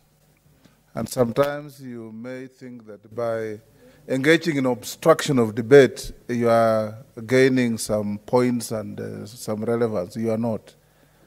You brought a statement to the House. The rules of the House say that once you bring a statement to the House, you don't own it. It becomes the property of the House and takes its own life. So don't try, through you, Madam Speaker, to chaperone and navigate the debate towards a desired goal that you have come with. You sat in this House from yesterday, and everybody, including one of the most eloquent debaters on your side, Senator for Kericho, I have a lot of regard for him. And I'm sure he could have been driven by the same intentions that are driving you to say the things you are saying. But he saw the bigger picture, the nation, and he didn't say those things. He spoke and touched people's hearts. I want to encourage you. Thank you, Senator Wetang. I want to encourage you to learn. The point of order from Senator Cheriot nullifies those ones also, because that's not advice and colleagues is not part of the standing orders either. Senator Moses Kajwang, please finish up. Can you? I didn't hear you, but if you did say that somebody is holding brief, that is dangerous for this House. Yeah, Madam Speaker, indeed it would be dangerous for a member to hold brief for a member of the executive.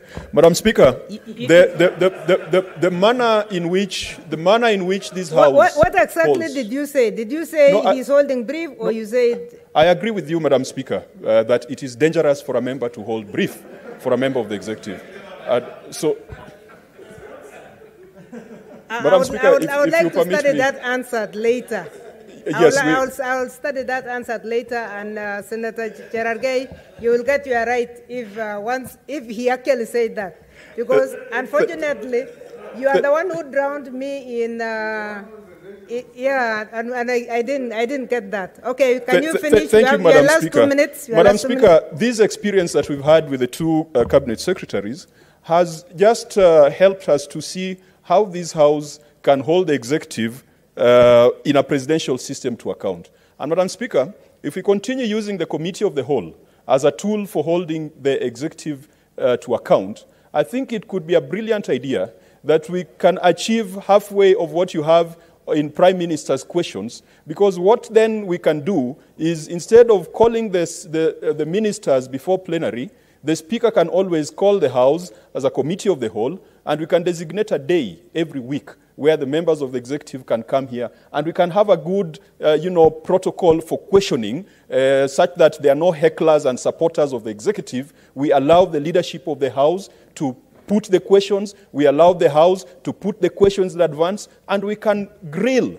we can roast members of the executive without going into that small committee thing. And Madam Speaker, yesterday a lot of people spoke about the deficiencies and inefficiencies of the committee system. I hope that the next Senate is going to use a Committee of the Whole approach to hold the executive to account. And Madam Speaker, I don't think there is anything that stops this House from calling even the President to appear before a Committee of the Whole, because the Constitution gives Senate or Parliament that power to summon anybody, including the Presidency. Finally, Madam Speaker, we must always, every time we are reconstituting our committees, we don't think of the Delegated Legislation Committee as an important committee of this House. And today, fuel prices keep shifting because of some regulations that were passed by Parliament. We need to strengthen our Delegated Legislation Committee strengthen not just the membership, but even the technical competence and capacity that comes from the office of the clerk.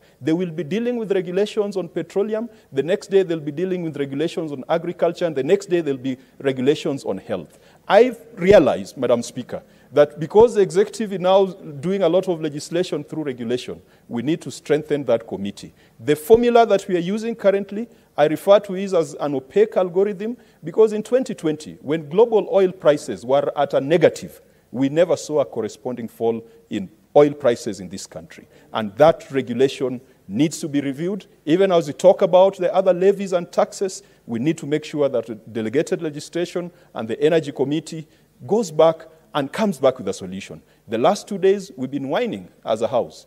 We have really not offered solutions to the nation.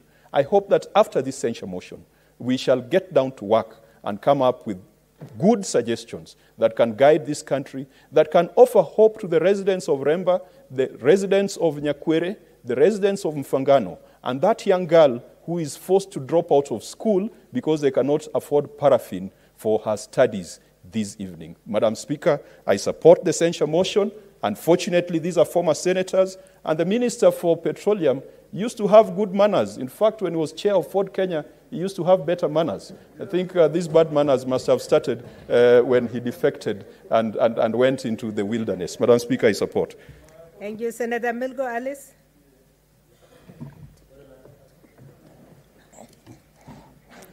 Thank you, Madam Speaker, for this opportunity to also speak to this censure motion. And I want to start by thanking the minority leader, Senator Senior Counsel James Orengo. Actually, this is a matter of grave concern, especially when it touches power and fuel that goes to affect the populace, 3/4 of the populace in this country. Madam Speaker, this is a challenge coming at the heels of COVID-19 that has actually destroyed livelihoods. It has broken business chains, as well as affecting even the livelihoods of people meeting the basic needs.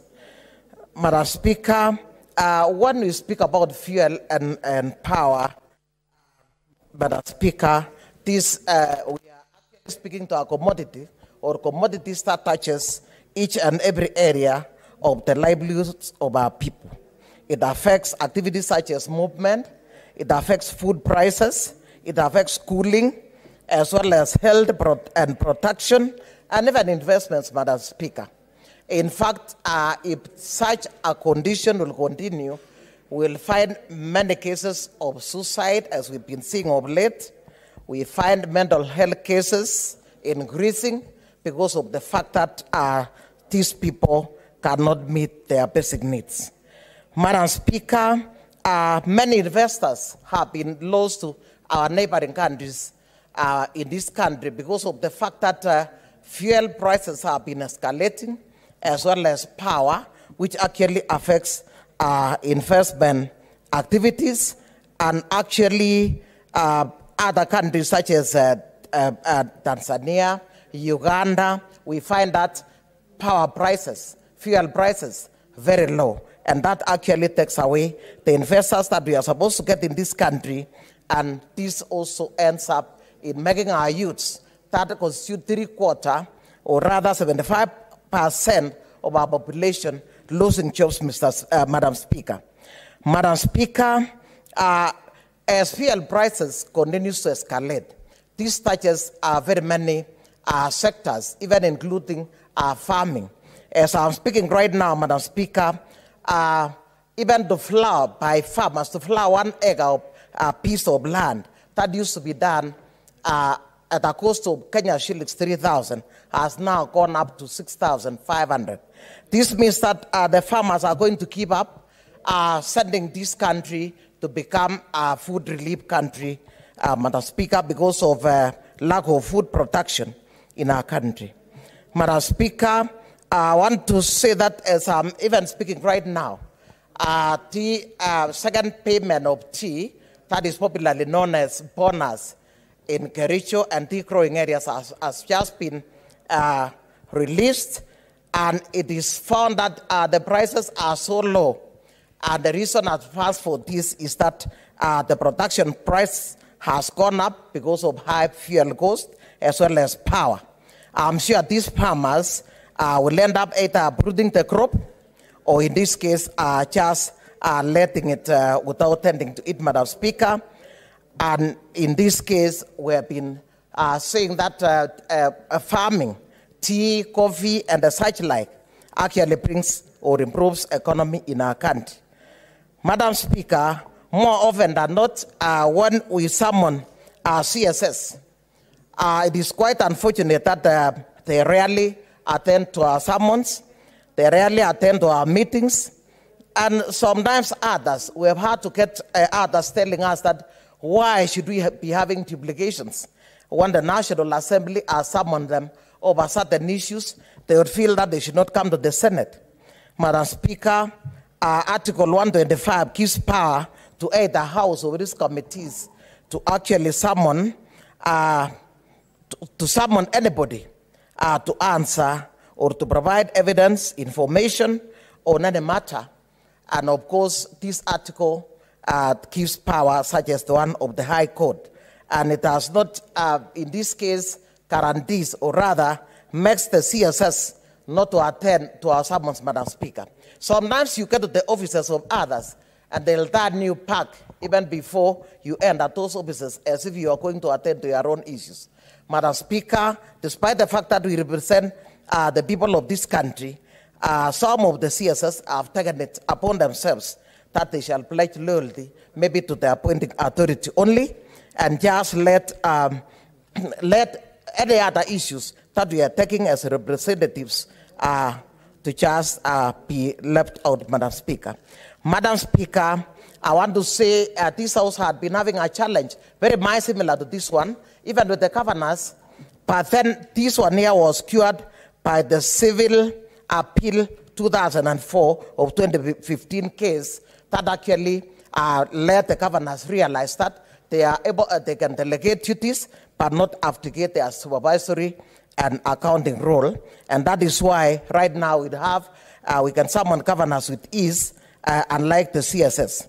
Madam Speaker, these CSS, in this case, ignoring the fact that even Article 35 of the Constitution allows this House to summon or allows the people of this country to get information from any institution, for that matter, things affecting their lives, like when we have fuel prices going high, Madam Speaker, and in this case, I think this censure motion has come at the right time, and this shall go a long way to actually become a game changer in the sense that I'm sure it will be awarding example to the rest of the CSS, so that come the next time when we summon them, I think they'll be able to attend to our summons. Furthermore, they are holding institutions on behalf of the people of this country, just like the representatives of parliaments.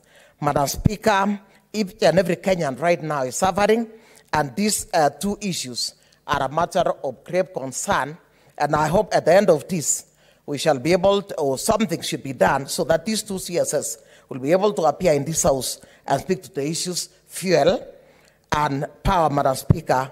Otherwise, life of the people of this country, especially because COVID-19 is still ravaging the lives of people, will actually bring challenges to our people, and we shall even see more challenges. We will not be speaking about food only. We'll be speaking about health matters, because we have people breaking down as a result of not managing to meet their basic needs. Madam Speaker, I support this motion.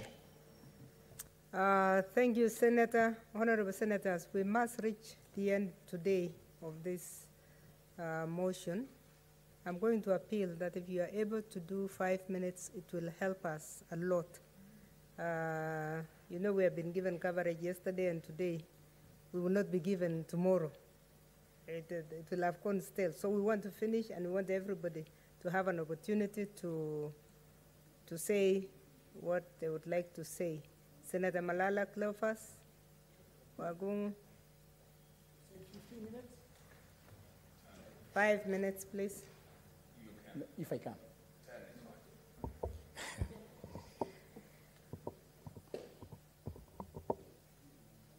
Thank you, Madam Speaker. Madam Speaker, I stand to support this censure motion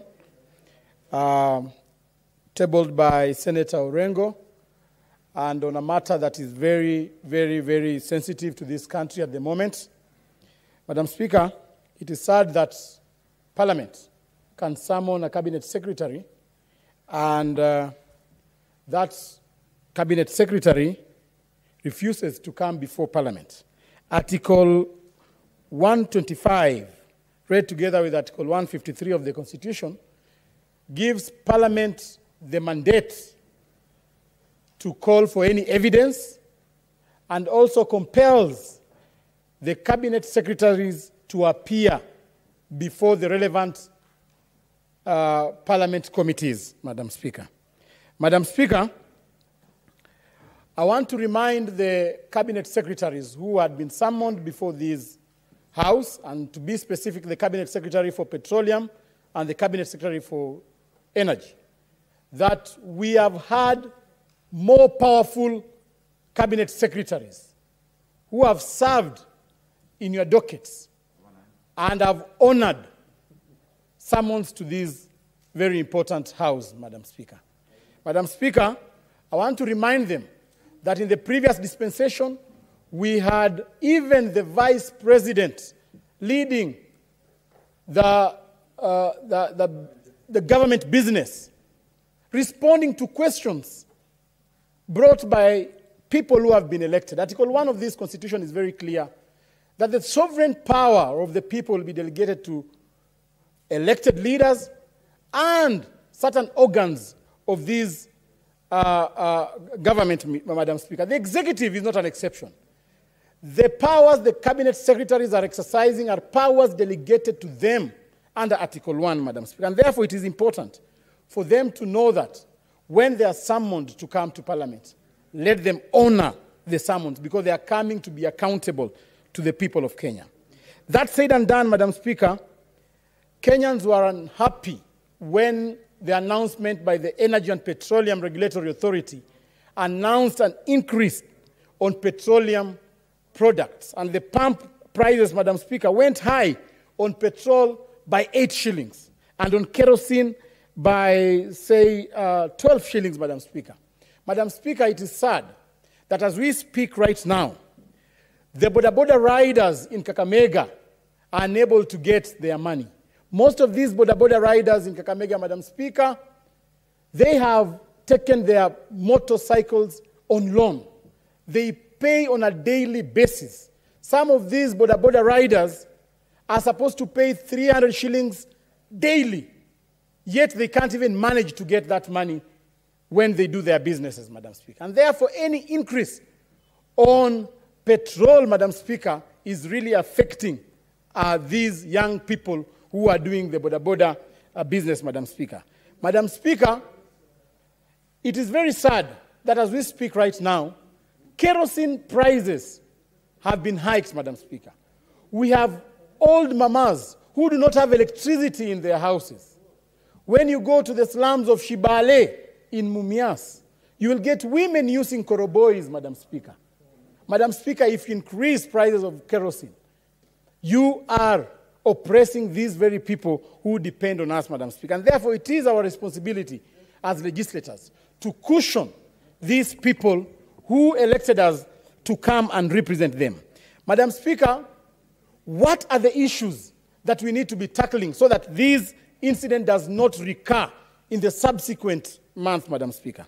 Madam Speaker, the taxation regime on petroleum products must be reviewed. It is sad, Madam Speaker, and it is baffling that almost 70% of the pump price comprises of taxes, Madam Speaker. Madam Speaker, per every liter, and it is important Kenyans to know, that in every liter that we sell to our Kenyans, we have 21 shillings and 95 cents as excise duty, Madam Speaker.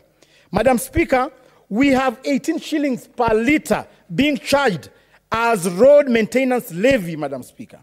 Madam Speaker, this money we've not seen it being used appropriately, Madam Speaker. As the people of Kakamega are paying 18 shillings per litre, Madam Speaker, the Lurambi-Navaholo Road has stayed for 10 years without being completed, Madam Speaker. Madam Speaker, as the people of Kakamega are paying road maintenance levy, Madam Speaker, the Mumias-Bungoma Road is very narrow. It has never been expanded, Madam Speaker. And therefore, these monies must be accountable, Madam Speaker. People must account for these monies that we are charging the common mwananchi. Madam Speaker, in every litre, we have what we call petroleum development levy, Madam Speaker. We know very well that tallow oil is no longer working, Madam Speaker.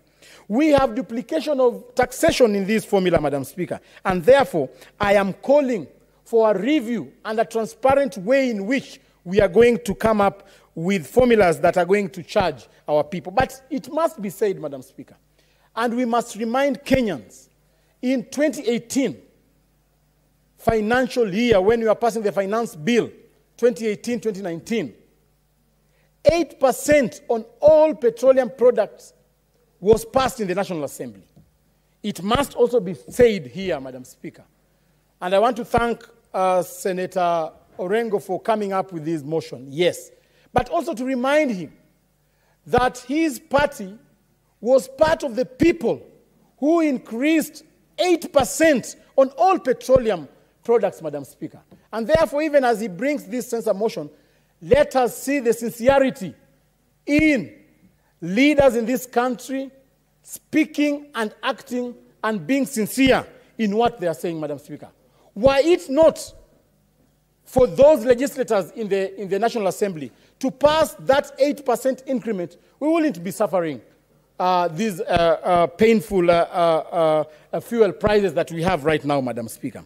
Madam Speaker, it is important that as we move forward, Madam Speaker, we do not degenerate this discussion into wanting to cushion the CS who is inclined to a certain political affiliation and the CS who is favorable to certain people, Madam Speaker. I have seen honorable members trying to come here, Madam Speaker, and trying to absolve certain people from blame, Madam Speaker. I think this matter is beyond party affiliations, Madam Speaker. As we speak right now, let us defend Kenyans in general, and not Kenyans who are, Kenyans are not divided. And I want to say, Madam Speaker, I like what my brother, Senator Sakaja, always says, that a child in Turukana suffers the same hunger as a child in Shamahoho in Vihiga County. A mother in Wasingishu has the same labor pains with a mother in Kirinyaga, Madam Speaker. And therefore, a Kenyan is a Kenyan, Madam Speaker. And therefore, when we bring important matters on the floor of this House, matters that affect the common mwananchi, let us not degenerate our arguments and our debates into political parties' affiliation, Madam Speaker. Otherwise, Madam Speaker, I want to join my colleagues in saying that cabinet secretaries are not above the law. And I want to say Article 154(2)(b) is the genesis of this problem, whereby a cabinet secretary can only be dismissed by the appointing authority, who is the president, Madam Speaker. I think as we shall be moving forward, these are some of the issues that we shall be looking into. And I know some of these solutions were already encapsulated in the BBI proposals. However, Madam Speaker, that process was mismanaged, and there we are. We are still the same place we are. But I want to believe that the young leaders of this republic, the likes of Akina Sakaja, the likes of Akina Cherargei, the likes of Akina Malala, will one day change this constitution. I have not forgotten my brother, Senator Wambua, from Kitui, Madam Speaker, will one day make sure that we remove all the inconsistencies of the Constitution so that we cushion our people. We have seen cabinet secretaries wanting even to lecture elected leaders in function, Madam Speaker. Madam Speaker, I was elected with 438,000 people in Kakamega. An appointee cannot purport to lecture me on issues of representation, Madam Speaker. And therefore, let them know that we are mandated to oversight them. The Constitution is very clear. Article 96 gives me, as the Senator of Kakamega, mandate to oversight the executive. And therefore, when I summon any cabinet secretary to this house, let him pack his files quickly and run to this house, Madam Speaker, because I've got the power of the people. Thank you, Senator. Thank you, Senator. Your time up. You have taken actually the 10 minutes. Senator Wambua Enoch Kio.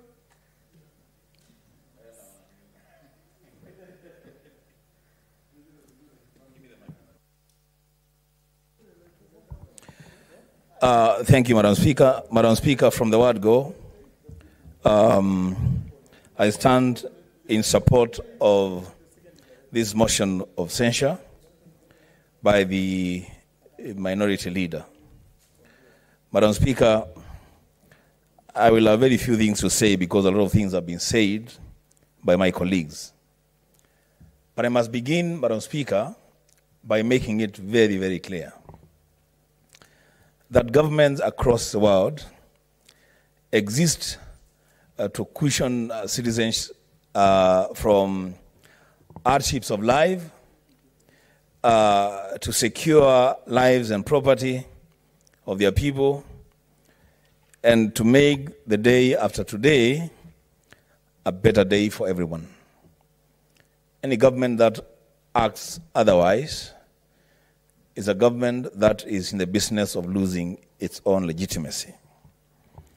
Madam Speaker, I also need to clarify something, and I don't see Senator Cherargei here, that, Madam Speaker, we are not here to defend any sectarian interest or any affiliations. On this matter, Madam Speaker, we speak as representatives of the people of Kenya from our respective counties who are suffering decisions made by the executive. Madam Speaker, it is important to note, and it's actually a shame of association, that the two cabinet secretaries that we are talking about today are former senators. And they sat in this very house to represent the people that brought them here. And now that they are seated elsewhere, they think that they have become a lot more special, a lot more powerful than the Senate in which they served. Madam Speaker, I want to draw the attention of CS Keter and CS Munyes to the provisions of Article 129 of the Constitution on the principles of executive authority. Madam Speaker, Article 1292 says that executive authority shall be exercised in a manner compatible with the principle of service to the people of Kenya and for their well-being and benefit. Madam Speaker, when you look at the article of the Constitution establishing the Parliament of the Republic of Kenya, Article 93, 94, Madam Speaker, that talks about Parliament manifesting the diversity of the nation and representing the will of the people and exercising their sovereignty. Madam Speaker, what this Senate was trying to do in requiring the cabinet secretaries to appear before a committee of the whole was simply in exercise of the sovereign authority of the people of Kenya to understand why fuel prices have gone so high, why the cost of electricity is unbearable. That's the only thing that we sought to know from the cabinet secretaries. Now, Madam Speaker, one of the cabinet secretaries responsible for petroleum, Cabinet Secretary Munyes, has presided over an increase in fuel prices. The other Cabinet Secretary has presided over the high cost of electricity. And when they are called to account and shed some light for the benefit of Kenyans, they refuse to turn up and begin to give all manner of excuses for their non-appearance. Madam Speaker, I stand on the floor of this House to say shame on them. Shame on them because, Madam Speaker, the power that they think they have is derived from the people, and it must be exercised for the benefit of those people. The only persons that are elected representatives of the interests of the people in the executive is the president and the deputy president. The other cabinet secretaries are just appointees of the president, Madam Speaker.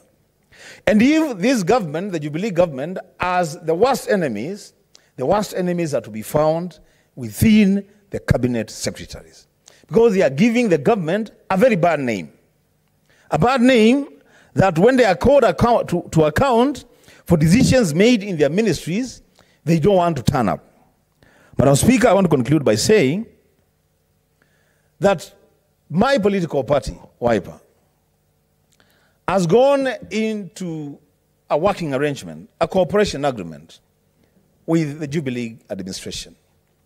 The purpose of that agreement, Madam Speaker, is to push government agenda for the benefit of the people of Kenya in parliament and out of parliament. But anything else, Madam Speaker, that speaks contrary to development, that speaks contrary, Madam Speaker, to the rights of people, that speaks contrary, Madam Speaker, to the welfare of the people, our party is not part of that decision. We cannot be seen, Madam Speaker, to be pushing forward an agenda that we strongly believe is not for the good of this nation. As I conclude, Madam Speaker, I want to say that the high cost of fuel and the high cost of electricity has made life almost unbearable for the people of Kitui. And I stand here, Madam Speaker, to deliver their message. And they have said, Madam Speaker, to the extent that they have a government that the party they support has said is in cooperation with, they want to see the price of fuel coming down.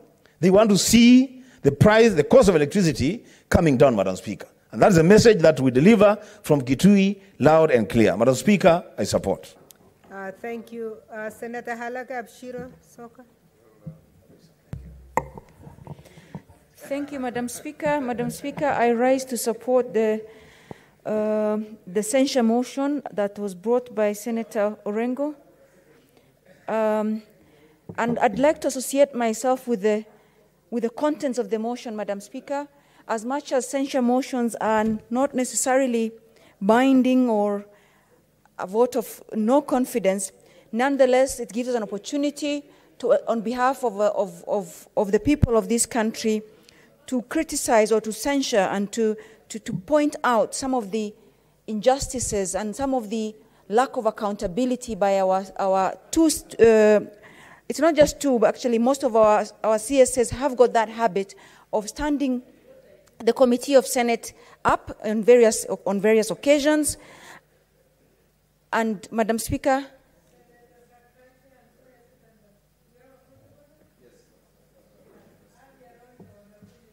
that we must point out what is out of order. But go ahead. Madam Speaker, I know the standing orders like the back of my hands. I've been here for 10 years.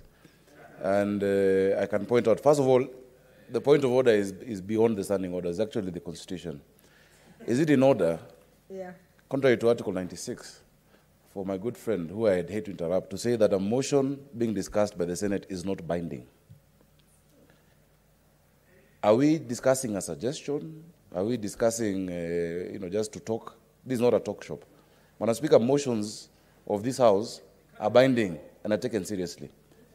It may not be an impeachment motion, but a motion in this House is actually a binding resolution, and that is why, after the motion, a vote is taken. A vote will be taken by members to say if they support the motion by Senator Orengo, and Senator Orengo is not idle to give us a motion that is just for, a picnic. So, Madam Speaker, you need to rule on whether this motion is just child's play and just a suggestion, or if it is binding, Madam Speaker. Madam Speaker, I wish to, while I respect the fact that he's actually trying to say that it's binding, it's not. A censure motion is not necessarily binding. Let's not lie to the citizens. But we have our every right of this House to make sure that we follow up with these things. I don't know where, and the reason why I'm putting that caveat is so that then we don't set ourselves up for expectations that we cannot fulfill. It's maybe Senator Orengo can guide us. I would like, honorable members, I want Senator, because we really want to wind up, I want Senator Abshiro to complete. The leader of minority, honorable members, Senator Orengo is going to respond.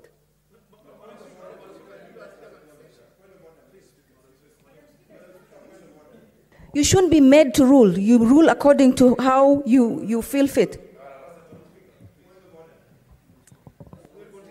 Back to Senator Sakaja.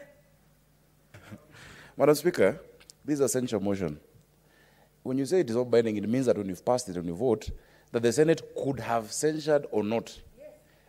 If we pass a censure motion, we have censured that cabinet secretary. And maybe the dictionary word or the Black Laws dictionary is what Senator Abshiro needs to be told what censure is. It is an expression of dissatisfaction and disappointment that is a binding expression. It may not mean that we are removing them from office, because that is an impeachment motion. But you cannot say that anything discussed in this House is not binding. That is the kind of disrespect of this House that we're talking about. We can't be the ones who are downplaying what we're doing. Why would we be sitting here till now?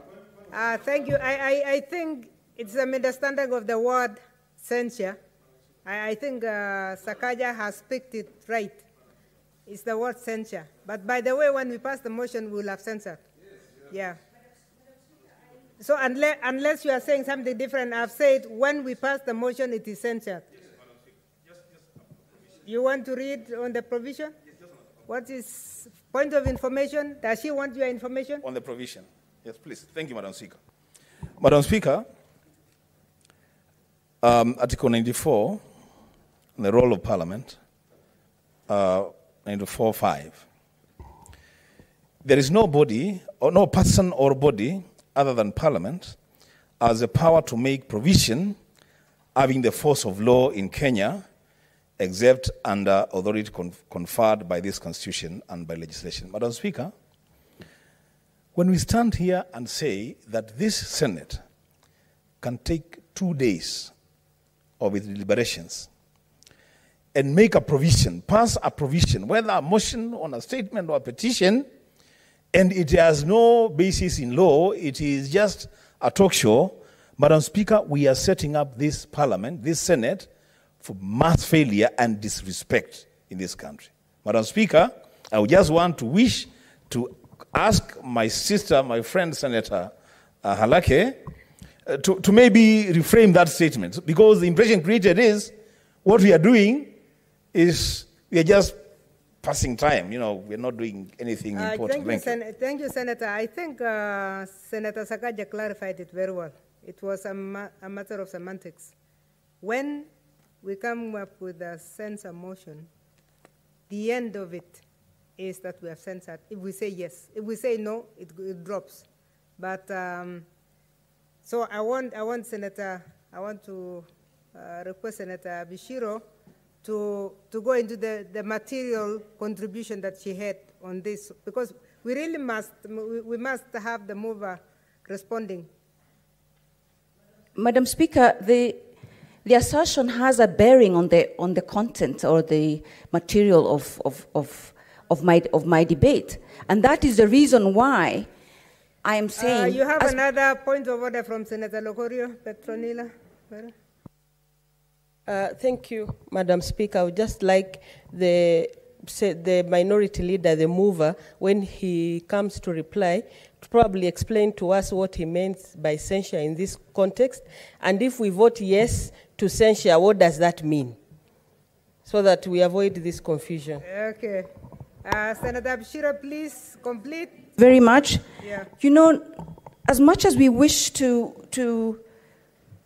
perhaps, you know, run away from some facts, facts are very stubborn. And when I talked about maybe not binding, I didn't mean that we have no right to censure.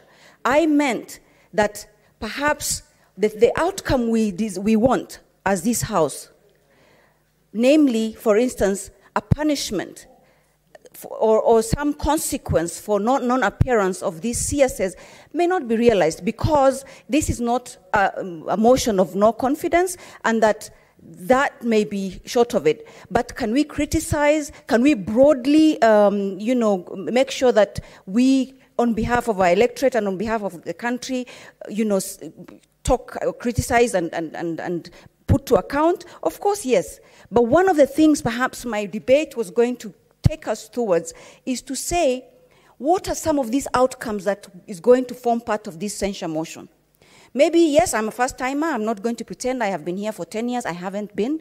But what I am observing and I'm seeing, and which I'm not going to retract from, is the fact that what exactly is this outcome is going to give us? It has given us the opportunity as this House to make sure we do what we do best, representation of our people, and to hold accountable some of the arms of government that we work with. And that we're doing very well. But we cannot sit here and pretend that we are going to have certain outcomes or that this censure motion is going to give us what we were set out to do. For instance, bring these people here. It hasn't done that. But that having been said, I am not here because to belittle our House. I am part of it, and I take responsibility for the entire thing. I am in the committee that actually has, even today, made sure that we summoned and we find. We'll do what we can. But censure motions are so that then we air our views, we let ourselves, you know, we make sure that we are accounting, we're holding the executive accountable. But with regards to consequences, maybe Senator Orengo is going to give us an advisory opinion, is going to tell us what exactly is going to happen. But to my knowledge, I don't see us being able to use a censure motion to get the outcomes we want. And maybe I can be told that. But that having been said, the material of my presentation, Madam Speaker, as I stand up and support this censure motion, is that it's about time we looked at other innovative approaches as to how to work with the executive, because we've been told, and everybody has said, these fuel price hikes, the taxation on renewable energy, for instance, which I also brought a statement to this House, Madam Speaker, were gross injustices to the poor of this country. And the fact that they can't even come before us to tell us that this is the reason and this is what occasioned these things is actually blatant disregard for the rule of law, blatant disregard for a House of Parliament. And I support the censure motion because it gives us the opportunity to make sure that our stance is known as this House, and that we can look at other innovative ways of bringing our accountability to the next level, and to make sure that even as we censure them, what outcome are we going to, and this is where I was going with that debate, to say that to what end? We have had our say for 2 days now, but Wanjiko is still in the same situation. The Boda Boda guy is still in the same situation. The people in northern Kenya who are taxed heavily for photovoltaic solar panels are still in the same situation. The electricity bills are out of hand. what are we going to do to achieve the outcomes that the people of Kenya deserve? And that is the reason why I spoke about perhaps some of the binding things that we do, because we're not just doing things for the sake of it, we're doing things so that we achieve results. And while I am cognizant of the fact that every effort that a member of parliament makes will eventually lead to awareness at least, or will lead to certain actions that are going to happen, we must devise methods, and we must make sure that we're not just a talk shop, that we are going to put our money where our mouths are, that we're not going to speak. Madam Speaker, one of the things that perhaps it's politics, perhaps it's not, is that it's better to say a beautiful lie than to say the truth and lose votes. It's not on. Our electorate are smart enough to know that no matter how much we say we have the powers to do A, B, C, D, if we don't, we don't. It's better we even say we don't, and that then we do what is in our what is in our ability to do, and to make sure that we start to change the game from just appearing good to actually doing good. I support. Thank you, Senator. Finally, Senator Harkura Godana. Thank you, Madam Speaker. Madam Speaker, I'd like to support this censure motion, which was brought by the minority leader, because, first of all, the content of the motion is very clear. The issue of rising fuel prices and electricity prices are very real, and it has affected all Kenyans of all walks of life, and the issue is in public domain. And as people's representative, this House decided to call the two CSS to come and explain, because they are the ones who are in charge of these dockets. And it's very clear that the Speaker of the Senate has directed the committee to send an invitation to the CSS. And it was very clear there are the two CSS, energy and petroleum, because of the two aspects of the question, that is fuel prices and electricity prices. And it's very clear that they did not turn up and they did not give any reason, and that is why this censure motion is here.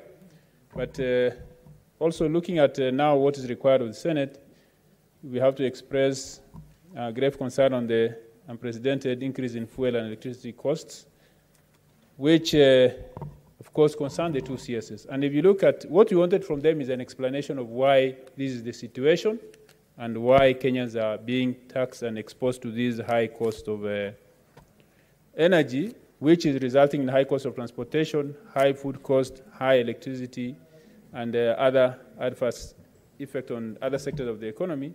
Madam Speaker, if you look at the two issues, the fuel cost is mainly because of the taxes, and if you look at it's based on a product of Parliament, that is the energy regulation of 2010. And I don't see why these CSS had any problems to come and address Parliament and say that the cause of these fuel prices hiking is because of the regulations which the Parliament passed. I don't know what was difficult with them coming and explaining that. But they did not come, and that is why they need to be censured. And it's very clear that it concerned the two of them. None of them sent a representative. One of them was even in the press saying that what was raised doesn't concern him, the CS for energy, while it's very clear electricity falls under him. Madam Speaker, if you look at the two issues, the issue of fuel prices, it's very clear that the cause is the taxation, because if a country like Uganda, which exports its fuel through our port and transports it on our roads, still sells it cheaper in Uganda than we are selling it here, is because of the taxation. Because you will find more than 50% of the cost of that fuel in Kenya is taxes which we don't even know, because if you look at them, there are 7 levies and 2 taxes which are added there. And we don't even know what actually at the end of the day is used for these some of these taxes, because like even the road maintenance levy fund, we remember sometimes this year we have been discussing it, funds which are taxed specifically for road maintenance have been used in case of the counties in equitable share. So it's not even going to road maintenance in some cases. The 15% which goes to the county doesn't go to road maintenance. The issue of the petroleum regulatory levy, which has been said to be about 30 billion in the last 10 months, is supposed to regulate, to cushion this, is not there, which means it's being diverted. So there are things which the CSS need to come and explain. And if they don't come, then we have no other option but to censure them. The railway levy, the kerosene anti-adulteration, petroleum development, road maintenance, all these are on the liter of petrol we are buying, the fuel we are buying. So there is need for the minister to come and explain this. And if they don't come, then we have no option but to censure them, because it's very clear that the Parliament has the authority to summon them, and they have duty in law as per the Constitution, which they swore to uphold, that they are supposed to appear before Parliament any time to answer to any question. If you look at the energy, the electricity aspect, sometimes I think early this year or late last year, I can remember Senator Wetangula asked a question to the CS Energy on the issue of these prices of electricity from the point of the so-called cheap energy, the Turkana wind power farm. It was very clear that the cost of energy which we have experiencing now is because of mismanagement of Kenya Power, which was a monopoly, which is a monopoly still, which has been making profit and declining until 2019, and the first, I think, loss, serious one could be this year, of last year of 7 billion in 2020, a loss, which shows very clearly that the institution is being mismanaged. There are very serious corruption scandals, interference of running of the corporation by the boards. All these are very clear. The other issue is how they are balancing the different sources of power. We are being told that they are supposed to move from thermal energy using diesel generators, which are expensive, to renewable. Geothermal has been improving, and geothermal is cheap. And still there is hydro, which because of climate change may not be reliable. But wind and solar, these ones are also being introduced. But there is no movement towards this cheaper energy. And even where it said it's to be cheap, you look at the kind of power purchase agreements which are being signed with these people. They are so skewed that, like in the case of Turkana wind power, the case which Senator Wetangula was following, we paid 15 billion shillings without that company supplying a unit of electricity. Single unit, 15 billion. And if the CS come, I will have asked him, because I have the written reply, which he said, Senator Wetangula asked, are you going to pay more than the 6 billion you have paid so far? He said no, but the country went ahead and paid 9 billion extra without being supplied any single unit of power. Then continuously, the power purchase agreement says take or pay. If the generating capacity of Turkana wind power is 310 megawatts and they are doing 60%, maybe that's 200 megawatts. Even if they don't supply, even if you don't uptake the 200, you have to be paying the 200. This is constant. You are paying between 12 billion to 15 billion to Turkana wind power each year, whether you are getting that power or not. World Bank, when Kenya approached for financing that project, refused to guarantee that project. Refused. It said you don't have the capacity to absorb the 300 at once. Do it in verses of 100. The Kenya Power or the Kenya government refused.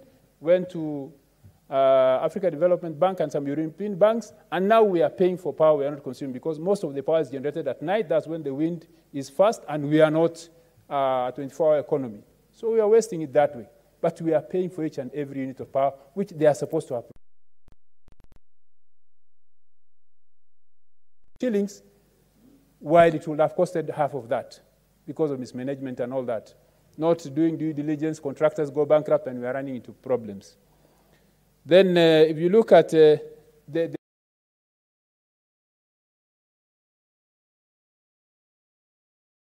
those agreements end. So we are having a lot of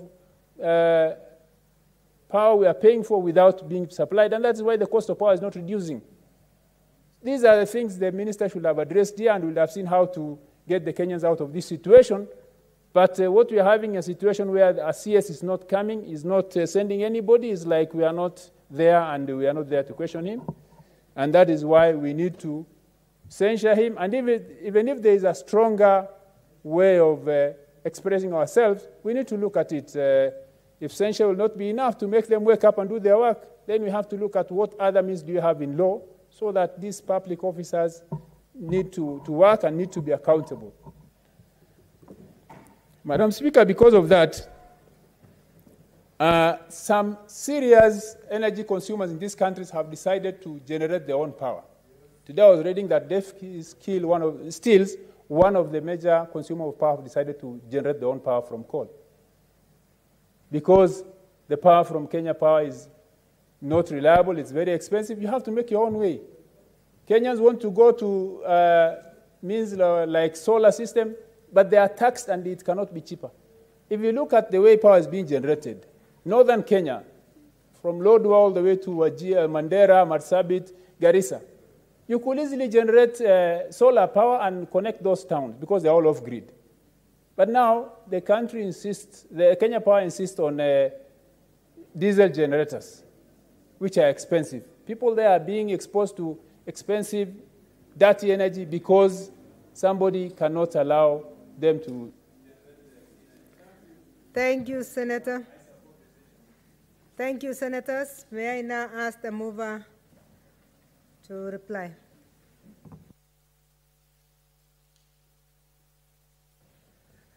Madam Speaker, I wish to thank all distinguished senators who have participated in this debate. And I have to emphasize that this motion has been a bipartisan motion in the sense that it has received support from both sides of the House. And I just wanted to demonstrate to particularly Senator Abushiro the importance of a censure motion.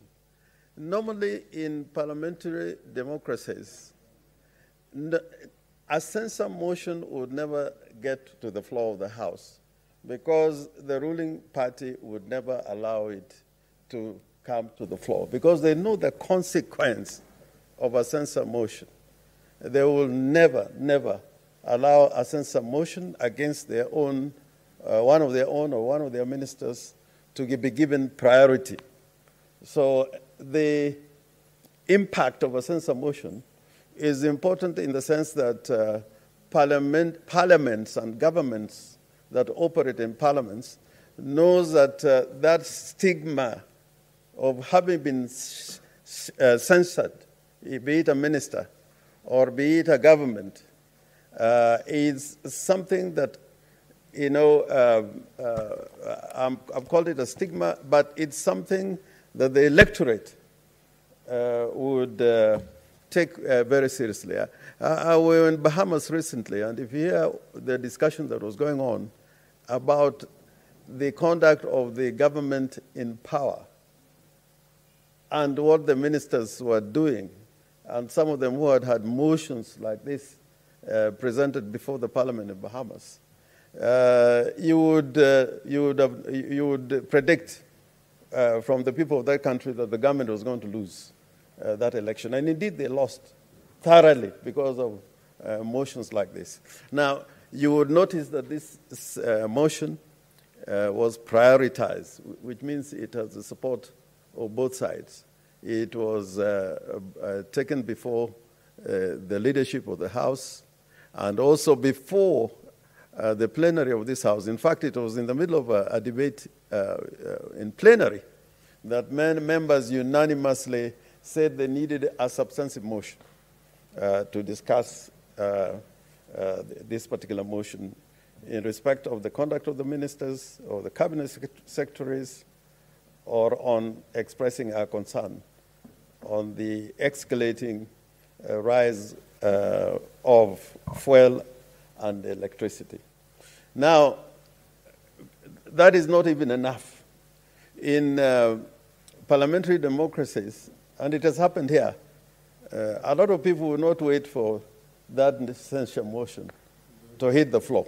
The moment they hear that there's going to be a censure motion, unless their side, if be it the government or the opposition, is going to offer resistance, then that particular person would resign from that position. And I gave the example of the former Vice President, Josephat Karanja. It was a motion like this. He was not obliged to resign. But just because the censure motion had been brought before Parliament, he had no alternative but to resign from that position. Nobody forced him, but he made a decision to resign. Thirdly, Kimunya, it has been cited. There was a motion which was brought before Parliament, and as a result of that motion, although he was resisting resignation, the government of the day said, no, we can't have you with us until this matter is properly cleared because of the decision that was made by the National Assembly at that time. Now, the more importantly, in our constitutional order, we have set a basis for removal. Because once you have been found to be in contempt, you have disobeyed the law. And under Article 153, a minister can be removed for a constitutional violation, for a violation of the law, and also if there is belief that that particular person has committed a crime under international law. And we have seen many cases where impeachment motions have come before this House based on prior events or processes which had nothing to do with impeachment as impeachment, but that material, like being found by the Auditor General to have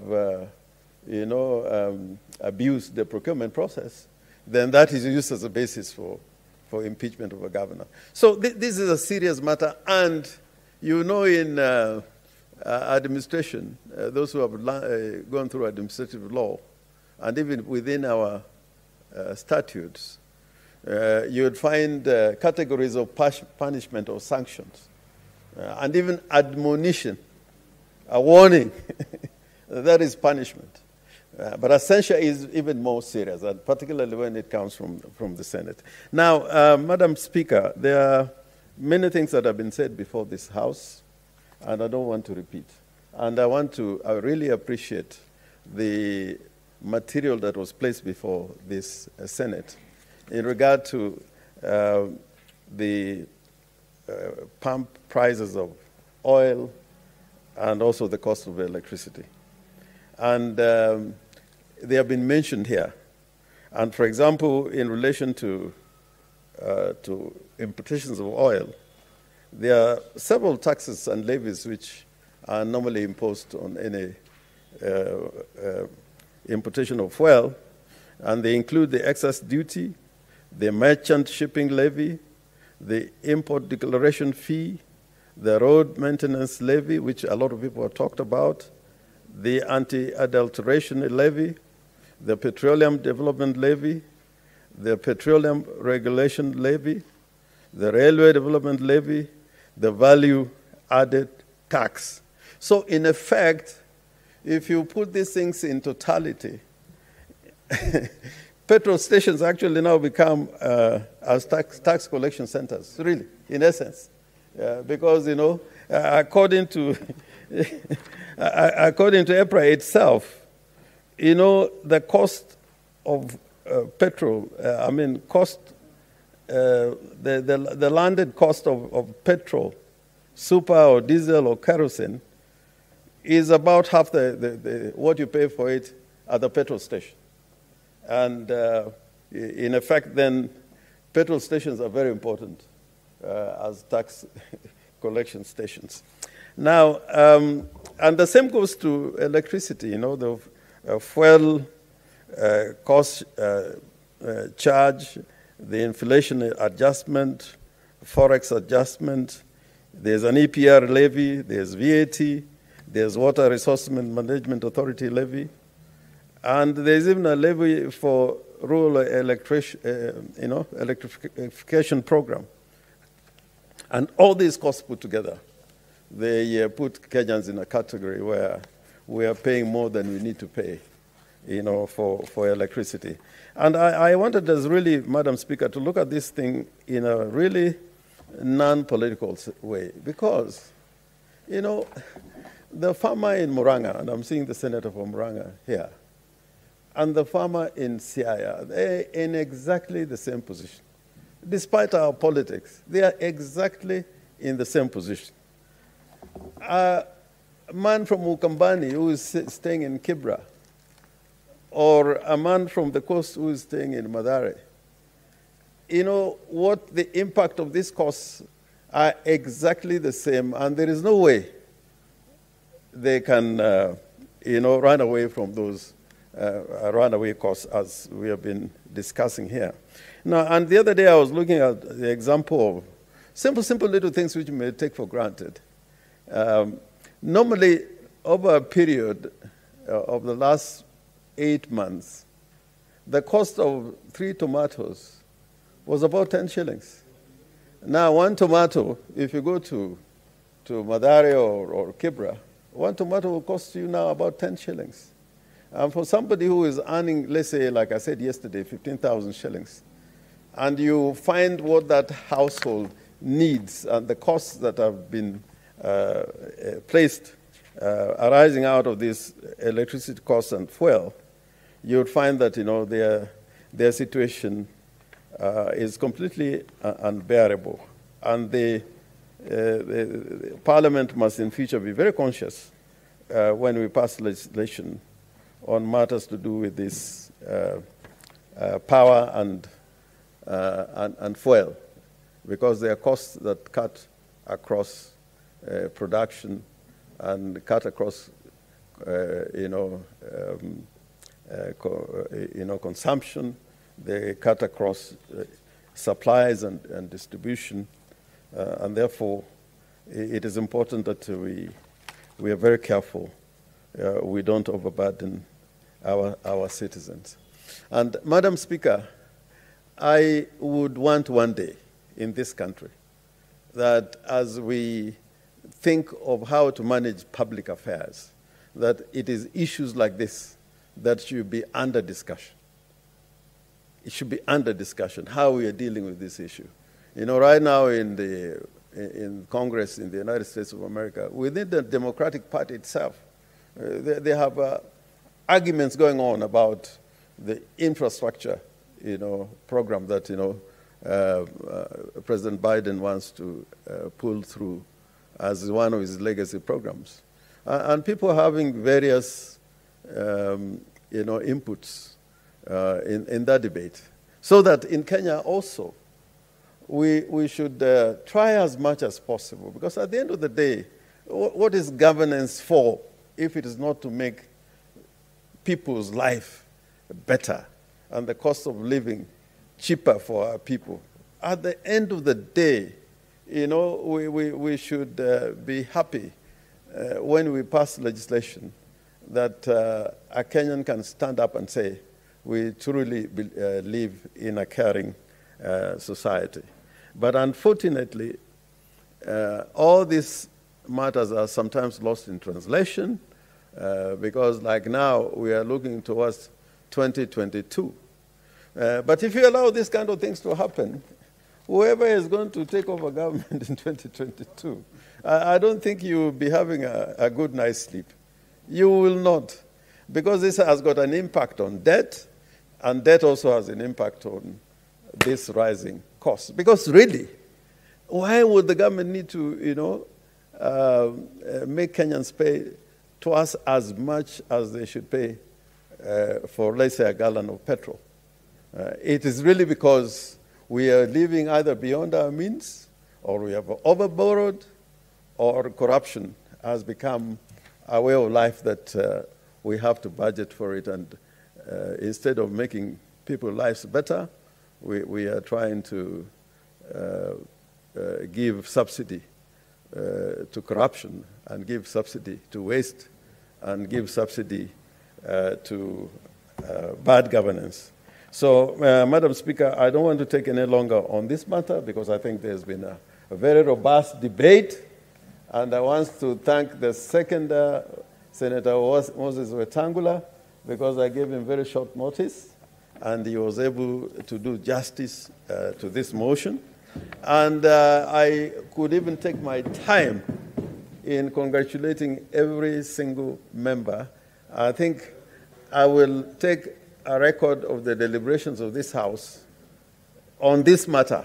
And if I have a space in my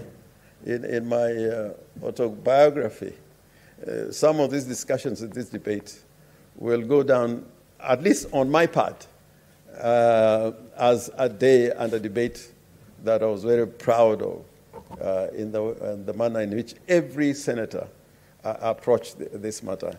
Now, I just want to conclude because, some people have said, this is because of the handshake. No, it cannot be because of the handshake. And I think that is trying to politicize a purely economic and a governance issue. And I don't want to stand here and say, this motion was brought for any political purposes. This motion was just brought to speak for the common man, to speak for the Kenyan people. And as you say that Orengo brought this motion, I did not bring this motion. When we were meeting here as a committee of the whole House, it was because of those discussions that came in the committee of the whole House. And the committee said that this matter must be raised in the afternoon in the plenary. And it was the House in plenary which decided. And in fact, we went for an adjournment that a substantive motion should be brought to discuss this matter. And therefore, it is not my motion. I was simply carrying out the directions of the House. And I was sat here. Nobody has opposed this motion. And if they have not voted, if they're not going to vote, a voice vote is a motion whether you wanted to vote by your feet, that will not count. So in essence, the vote for this, in my view, has been unanimous, even for those who are not here because of the other duties they're performing. Thank you, Madam Speaker, and I thank the House. I move. Thank you, Senator. Honorable Senators, I would like to confirm that this is not a matter affecting counties in accordance with Article 123(4) of the Constitution, so there will be a voice vote.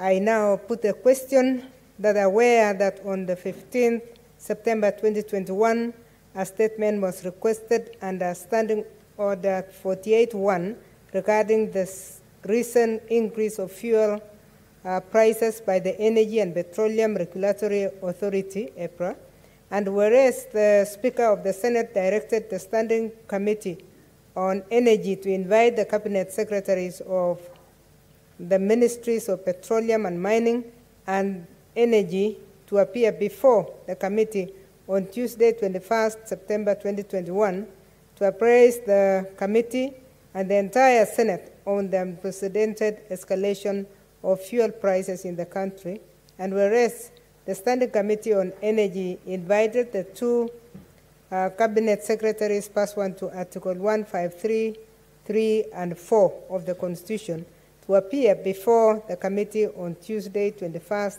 September 2021 at 11 a.m., noting that the said Cabinet Secretaries failed to honor the invitation to attend the meeting of the committee, cognizant of the fact that the sharp increase in fuel prices in the country has had a ripple adverse effect on the economy, leading to a rise in the cost of living and the cost of doing business on an already overburdened citizenry, grappling with the effects of the COVID-19 pandemic, further aware that this increase in fuel prices has outraged a majority of Kenyans who bear the brunt of the effects of the increase, such as high cost of transportation, high food prices, high cost of electricity, among other adverse effects on most sectors of the economy. Now, therefore, the Senate, 1, expresses its grave concern on the unprecedented increase in fuel and electricity costs and the adverse effects that these have had on the economy and the livelihoods of the people of Kenya, and 2, expresses its dissatisfaction with the conduct of the 2 cabinet secretaries, namely Honorable John K. Munyes, Cabinet Secretary for Petroleum and Mining, and Honorable Charles Keter, Cabinet Secretary for Energy, in failing to appear before the Senate to address these urgent issues, thereby abdicating their responsibilities as set out in Article 153(3) and 4 of the Constitution. Will as many as of that opinion say aye? Aye. Will as many as of the contrary say nay? The ayes have it. Next order. Order number 9, the Disaster Risk Management Bill, Senate Bills number 14 of 2021, second reading.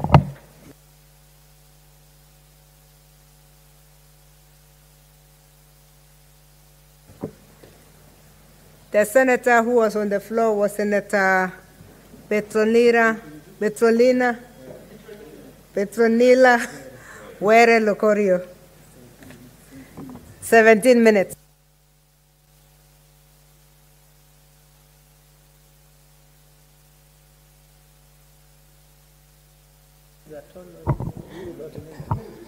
Thank you. Thank you, Madam Speaker. I rise to support the Disaster Risk Management Bill that is ably, again, sponsored by the champions of change, that is Senator Sakaja Johnson, Super Senator, and Senator Mutula Kilonzo Jr. Mr. Speaker, as I had indicated earlier on, I will go through the introduction again, Madam Speaker. No, Mr. Speaker, sorry. Welcome, Senator Speaker Kinyua. Mr. Speaker, this disaster risk management bill seeks to do a number of things. I will point out 3 that are crucial to me. Mr. Speaker, first of all, this bill seeks to set up a disaster risk management fund. This is important, Mr. Speaker, because then we are sure that there's always a kitty to deal with issues of disaster. Mr. Speaker, for example, when COVID hit us, we had to set up quickly a national COVID fund to fundraise money to deal with the effects of COVID. But if there was money already in place, then we'd be able to handle disasters that strike us, things like not just pandemics or diseases, but things like floods, bomb blasts when they hit us, earthquakes, landslides that are very common in the Rift Valley and the Mount Kenya area, for example. There will be a fund set up ready, and money is always put into it to deal with these issues. This money can also be used to provide social safety networks or initiatives to cushion SMEs, for example, or the vulnerable groups of society. So this is the one attractive thing about this disaster risk management bill.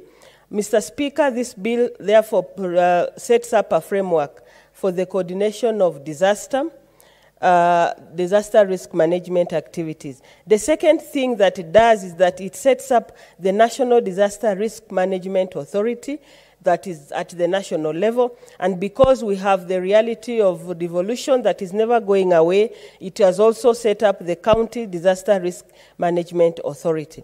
Mr. Speaker, these authorities will be run by boards, and therefore they are accountable.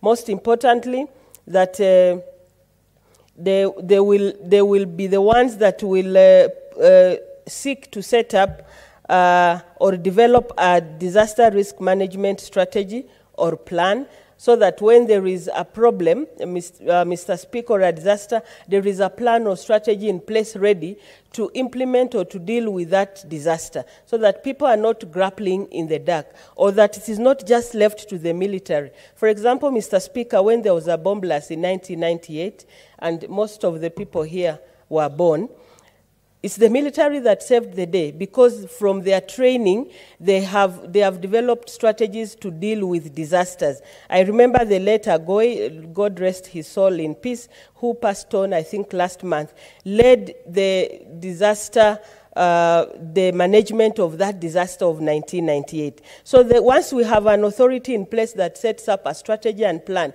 that already envisages a disaster and how it will be dealt with, then, Mr. Speaker, we are able to manage some of these issues when they happen.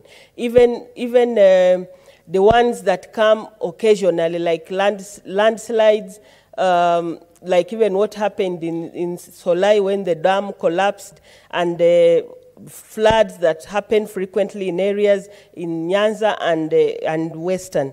Mr. Speaker, this Disaster Risk Management Authority at both the national level and the county level will also create public awareness campaigns, some form of drills, for example, so that members are always aware that in case something like a landslide happens in an area, what is the expected reaction, so that people don't respond with panic and therefore create more deaths or more injuries, and therefore make the disaster even the impact of the disaster higher than it should have been. Mr. Speaker, the authorities will also create linkages with the various ministries, departments, and agencies, community service organizations. Look for ways also of identifying a hazard before it occurs. So they can, for example, have a team or experts that can tell that the central province, for example, is prone to landslides. I'm using landslides more because the rains are coming, the short rains are coming, and that is one disaster that we expect to have, landslides and floods. They will be able to tell that the landslide or the flood will happen in such a place at a particular time and in such a manner, and alert the people in time.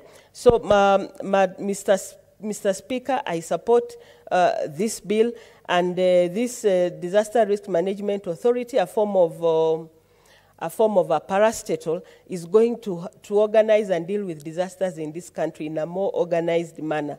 Right now, what we have is a disaster management unit that is run under the office of the president, or what was formerly the provincial administration. They lack funds, they lack a budget that is specifically dedicated to them.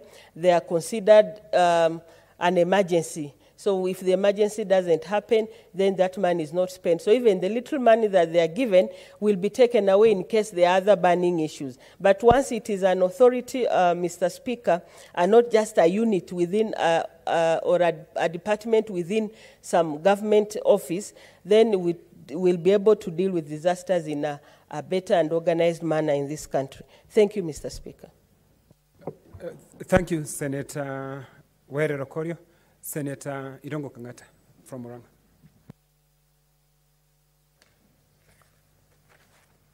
Yeah, Mr. Speaker, allow me to congratulate the drafters and the movers of this bill. Reason being that Kenya has had several disasters, and therefore it was important that we come up with a bill that tries to collate various measures that are used by government to remedy those disasters. Mr. Speaker, those disasters include floods, they include terrorism-related occurrences, which can cause some form of disasters. They also include hunger. We all know there's a huge region in this Republic of Kenya that is very exposed to disasters which arise out of various natural phenomena. And therefore, to that extent, I think we need to laud the spirit that underlines this bill. However, allow me to express my reservations which I have no doubt the good drafters will definitely consider taking into account. Mr. Speaker, this Republic of Kenya has about 350-something parastatos, that is state bodies. And every time Kenyans see a new parastatal being created, their blood must run cold, Mr. Speaker. Reason being, we all know state bodies, parastatos, they are avenues for people to enter into those offices. They get allowances. They push governments for more and more opportunities through which they can conduct corruption. And therefore, to the extent that this bill is proposing to create a standalone state entity, I am a little bit reluctant to support such kind of a pivot. Mr. Speaker, yes, I do you want, Senator Kangata, do you want to be informed? Yes, Mr. Speaker. Okay. Thank you, sir. Thank you, Mr. Speaker. Mr. Speaker, I want to humbly inform my esteemed colleague from Muranga that this bill does not seek to create a new agency. What it does, if you go through it, is that it brings together the many different small units that have been dealing with disaster, because there's been lack of coordination. So you have the NDOC that currently exists, you have the NDMU that currently exists, and there's a department under Special Programs Ministry that normally comes in to give food and whatnot. So we're bringing them together under one. In fact, there will be a lot of cost savings. So we're not creating a new entity per se. And in fact, if you look at the transitional provisions, Senator Kangata, it provides for how the staff who are currently employed in those three entities will transition to this amalgamated agency. Thank you, Mr. Speaker.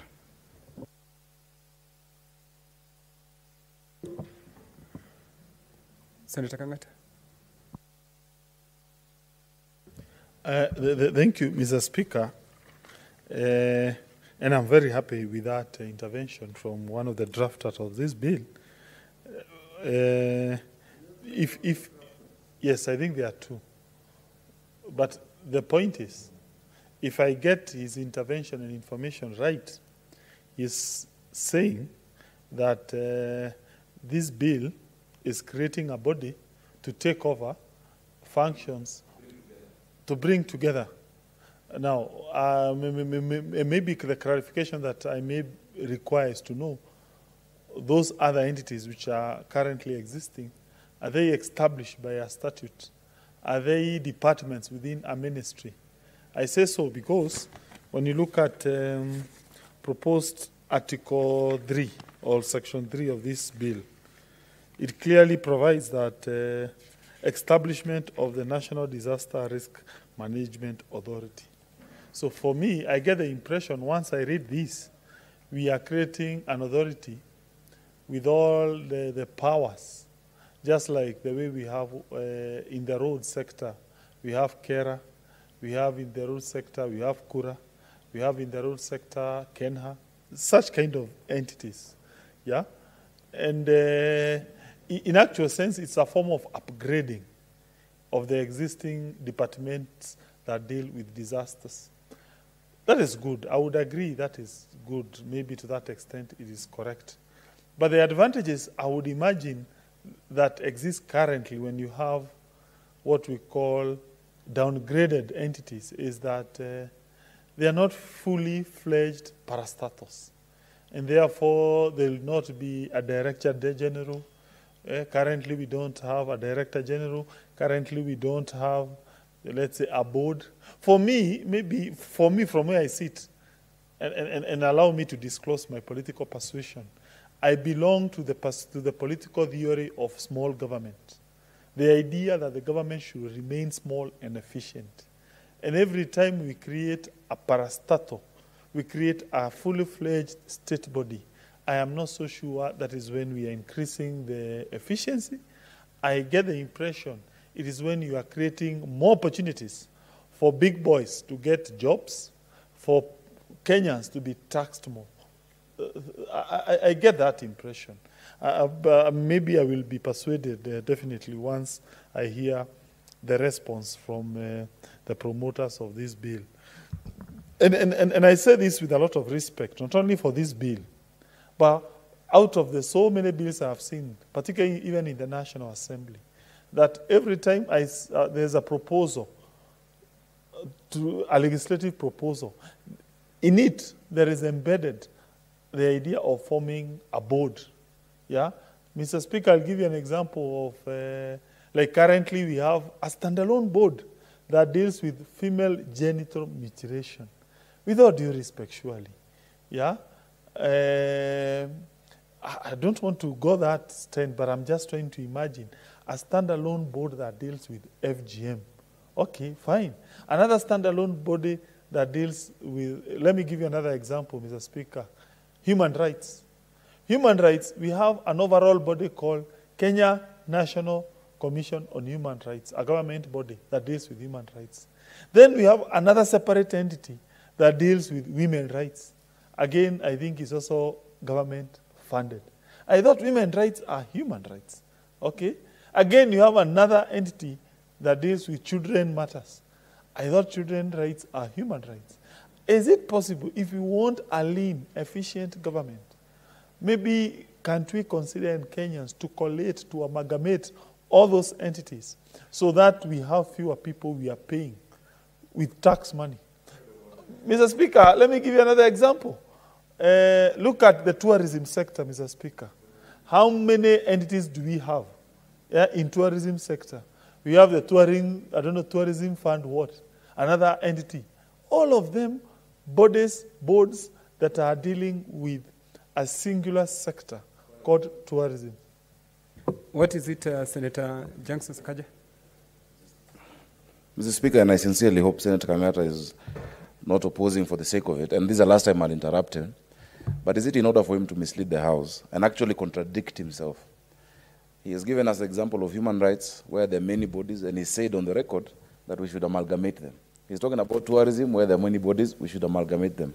And what this bill is doing is bringing together 3 different bodies. NDOC, the National Disaster Operations Center, was established by an act of parliament in 1998 after El Nino.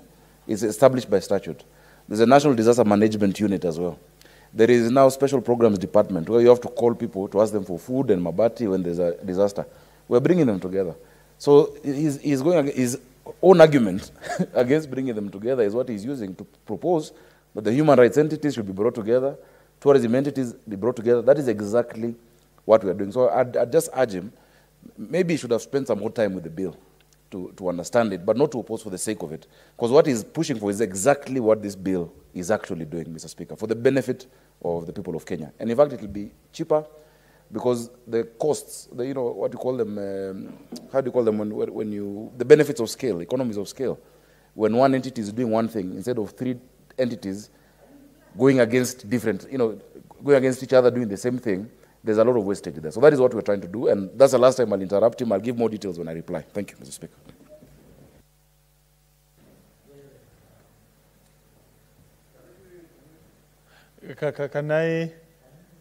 Can I continue? Information? Okay, Senator Orengo.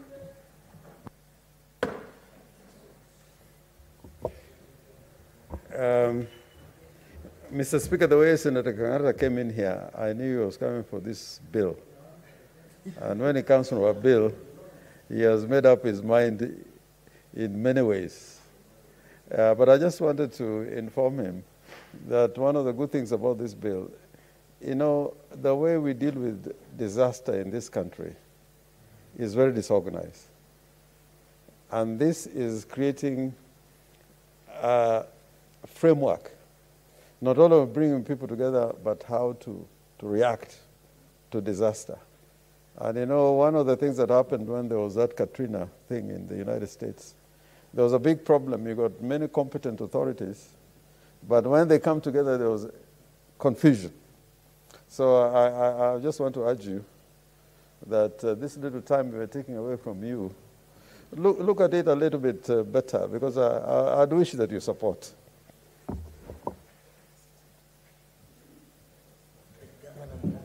First is to thank my colleague. I take this opportunity to thank Senior Counsel Orengo for that intervention, and also Honorable Sakaja.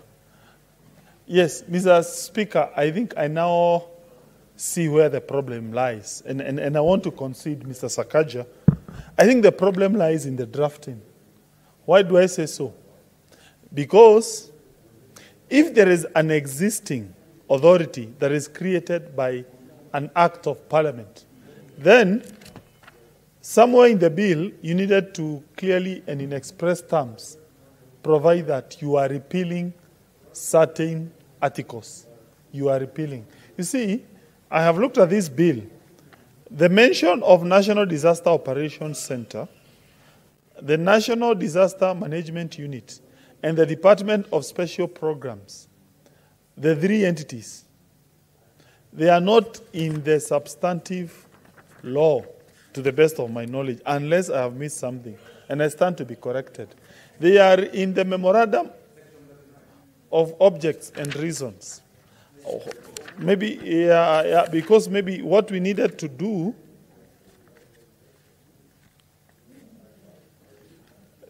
you see, Section 39 talks of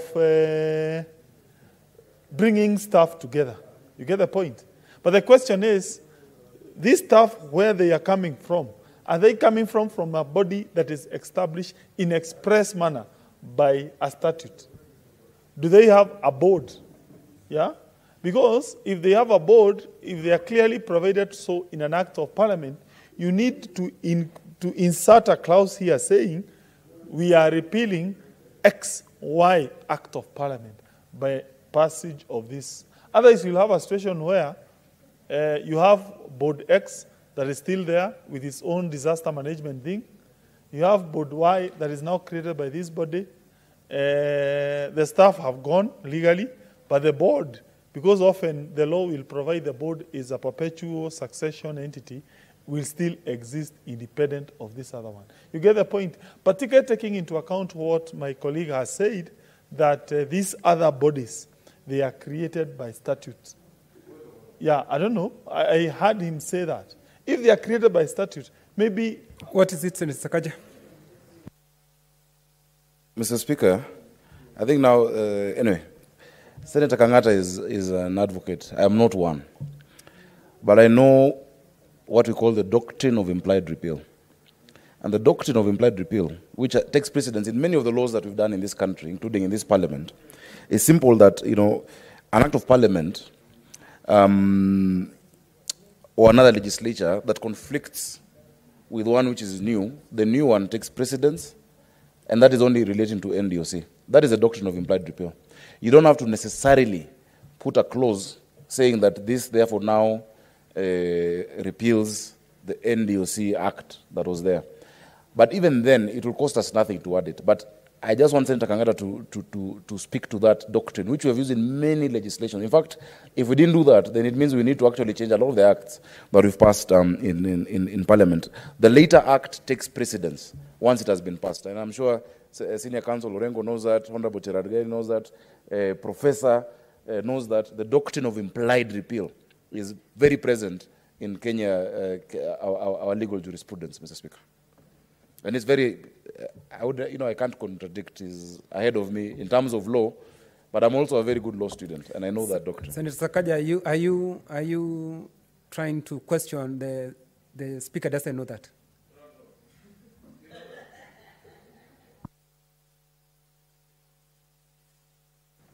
Okay. Senator Kenyatta. Okay, anyway, I think the point I was just trying to bring into focus is that the drafters, they just take into account that the idea of creating several parastatus, I think that's the point I was just trying to bring across. To the extent, if at all, there are two ways to look at it. Assuming what my colleague is saying is the correct position. Yes, we can in express terms provide that we are repealing a certain act so that you don't put any ambiguity. That would be number one, possible remedy to this problem I'm talking about. The other option would be you go into that original act of parliament, you increase various roles. If you think the roles are not sufficient, maybe that would be another point. But my point was only that I hold the view that we need to reconsider as a country the whole idea of creating several parastatos. I think personally I've had that issue. I say so with all due respect, not only for him. My experience as a member of Public Accounts Committee, Public Accounts and Investments Committee in the National Assembly, PIC, I used to notice there's so many negative reports they used to be tabled before the House, not before the committee.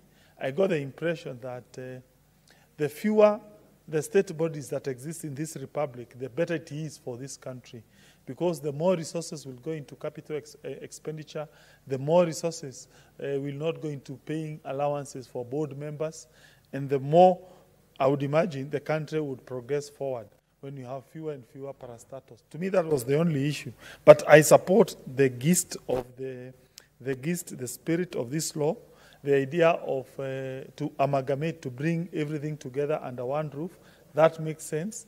As long as we are not adding bureaucracies. I think for me, I'll definitely support this bill if my colleague was to take those views into consideration. I beg to support, but with those few ideas. Thank you, Senator Kangata. Senator James Orengo.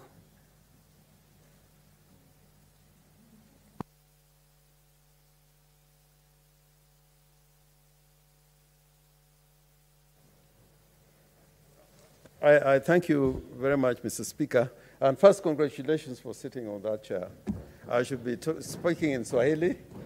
You are one of the people who demonstrate that a language, you don't need to be born as part of that community. You can speak the language so effectively.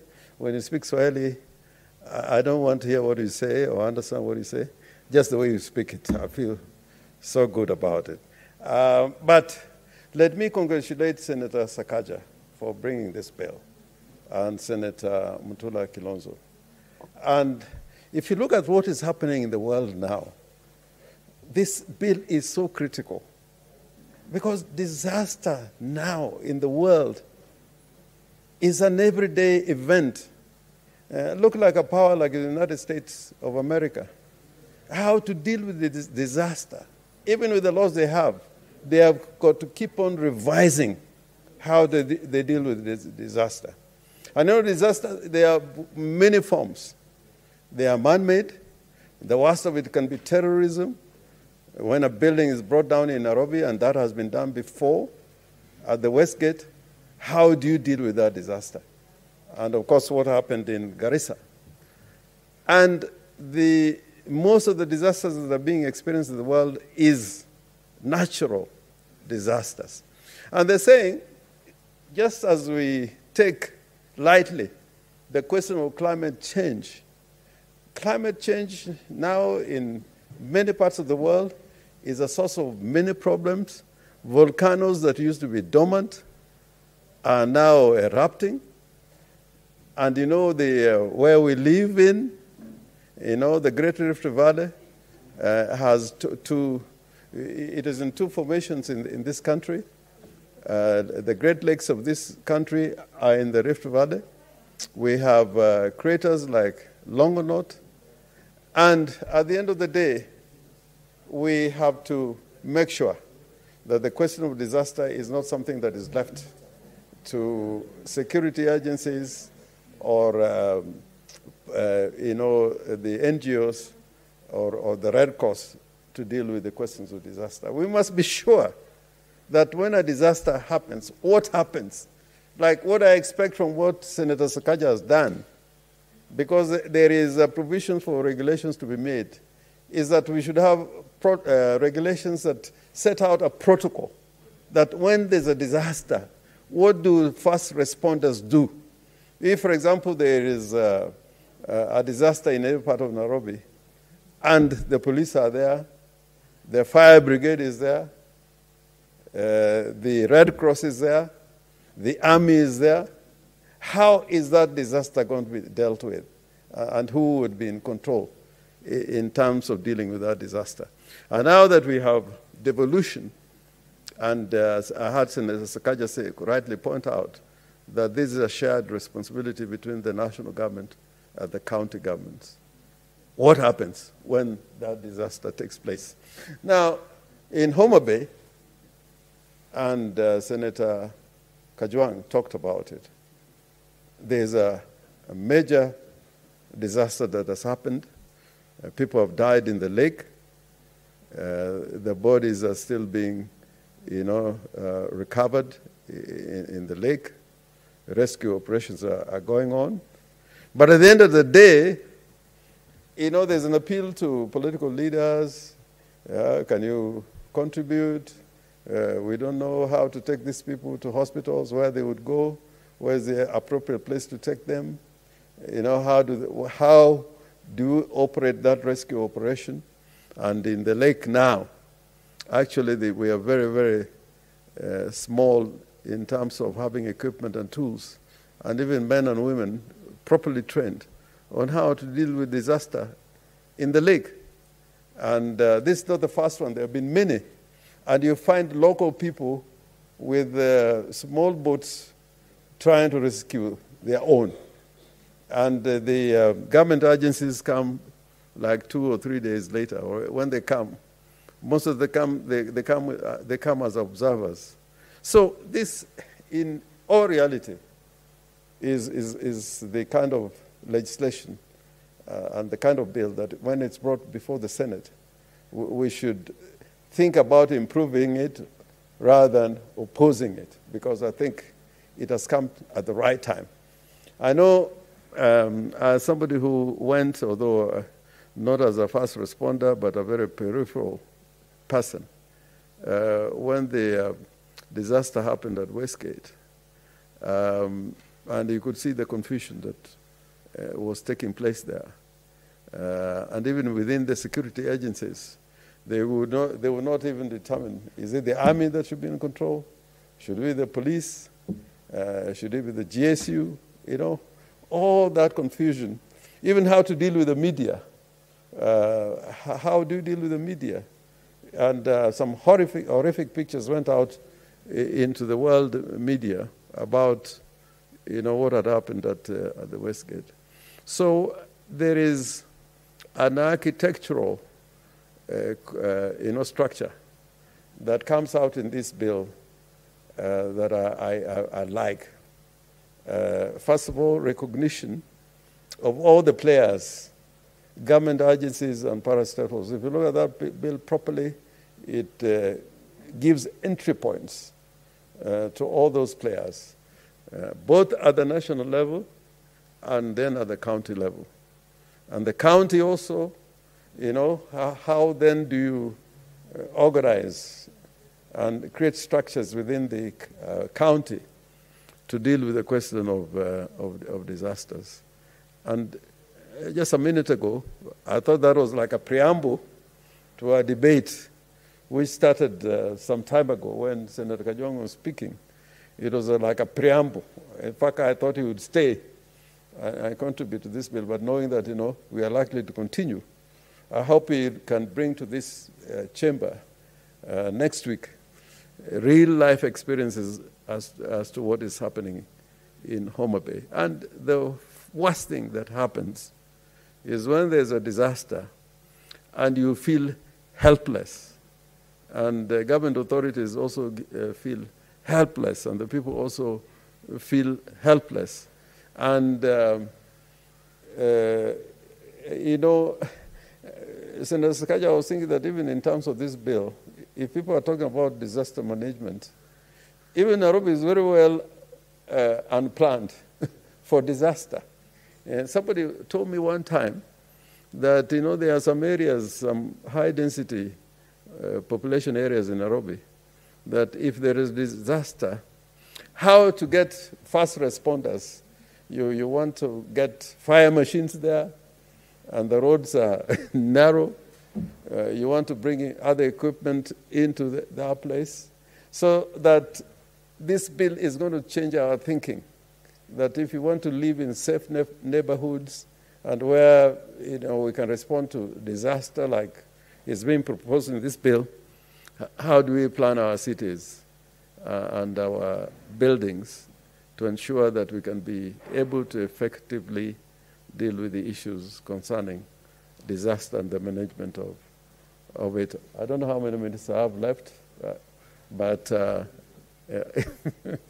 Mr. Speaker, I will bring with me the copy of the bill. I've made some notes because I think there's been a lot of thinking, and that is one of the things you can trust Senator Mutula Kilonzo and Senator Sakaja, that once they come up with anything of this nature, there's been some thinking about it. The Senate Minority Leader, you have a balance of 51 minutes. Honorable Senators, it is now 6:30, time to adjourn the House. The Senate therefore stands adjourned until Tuesday, 28 September 2021 at 2:30 p.m.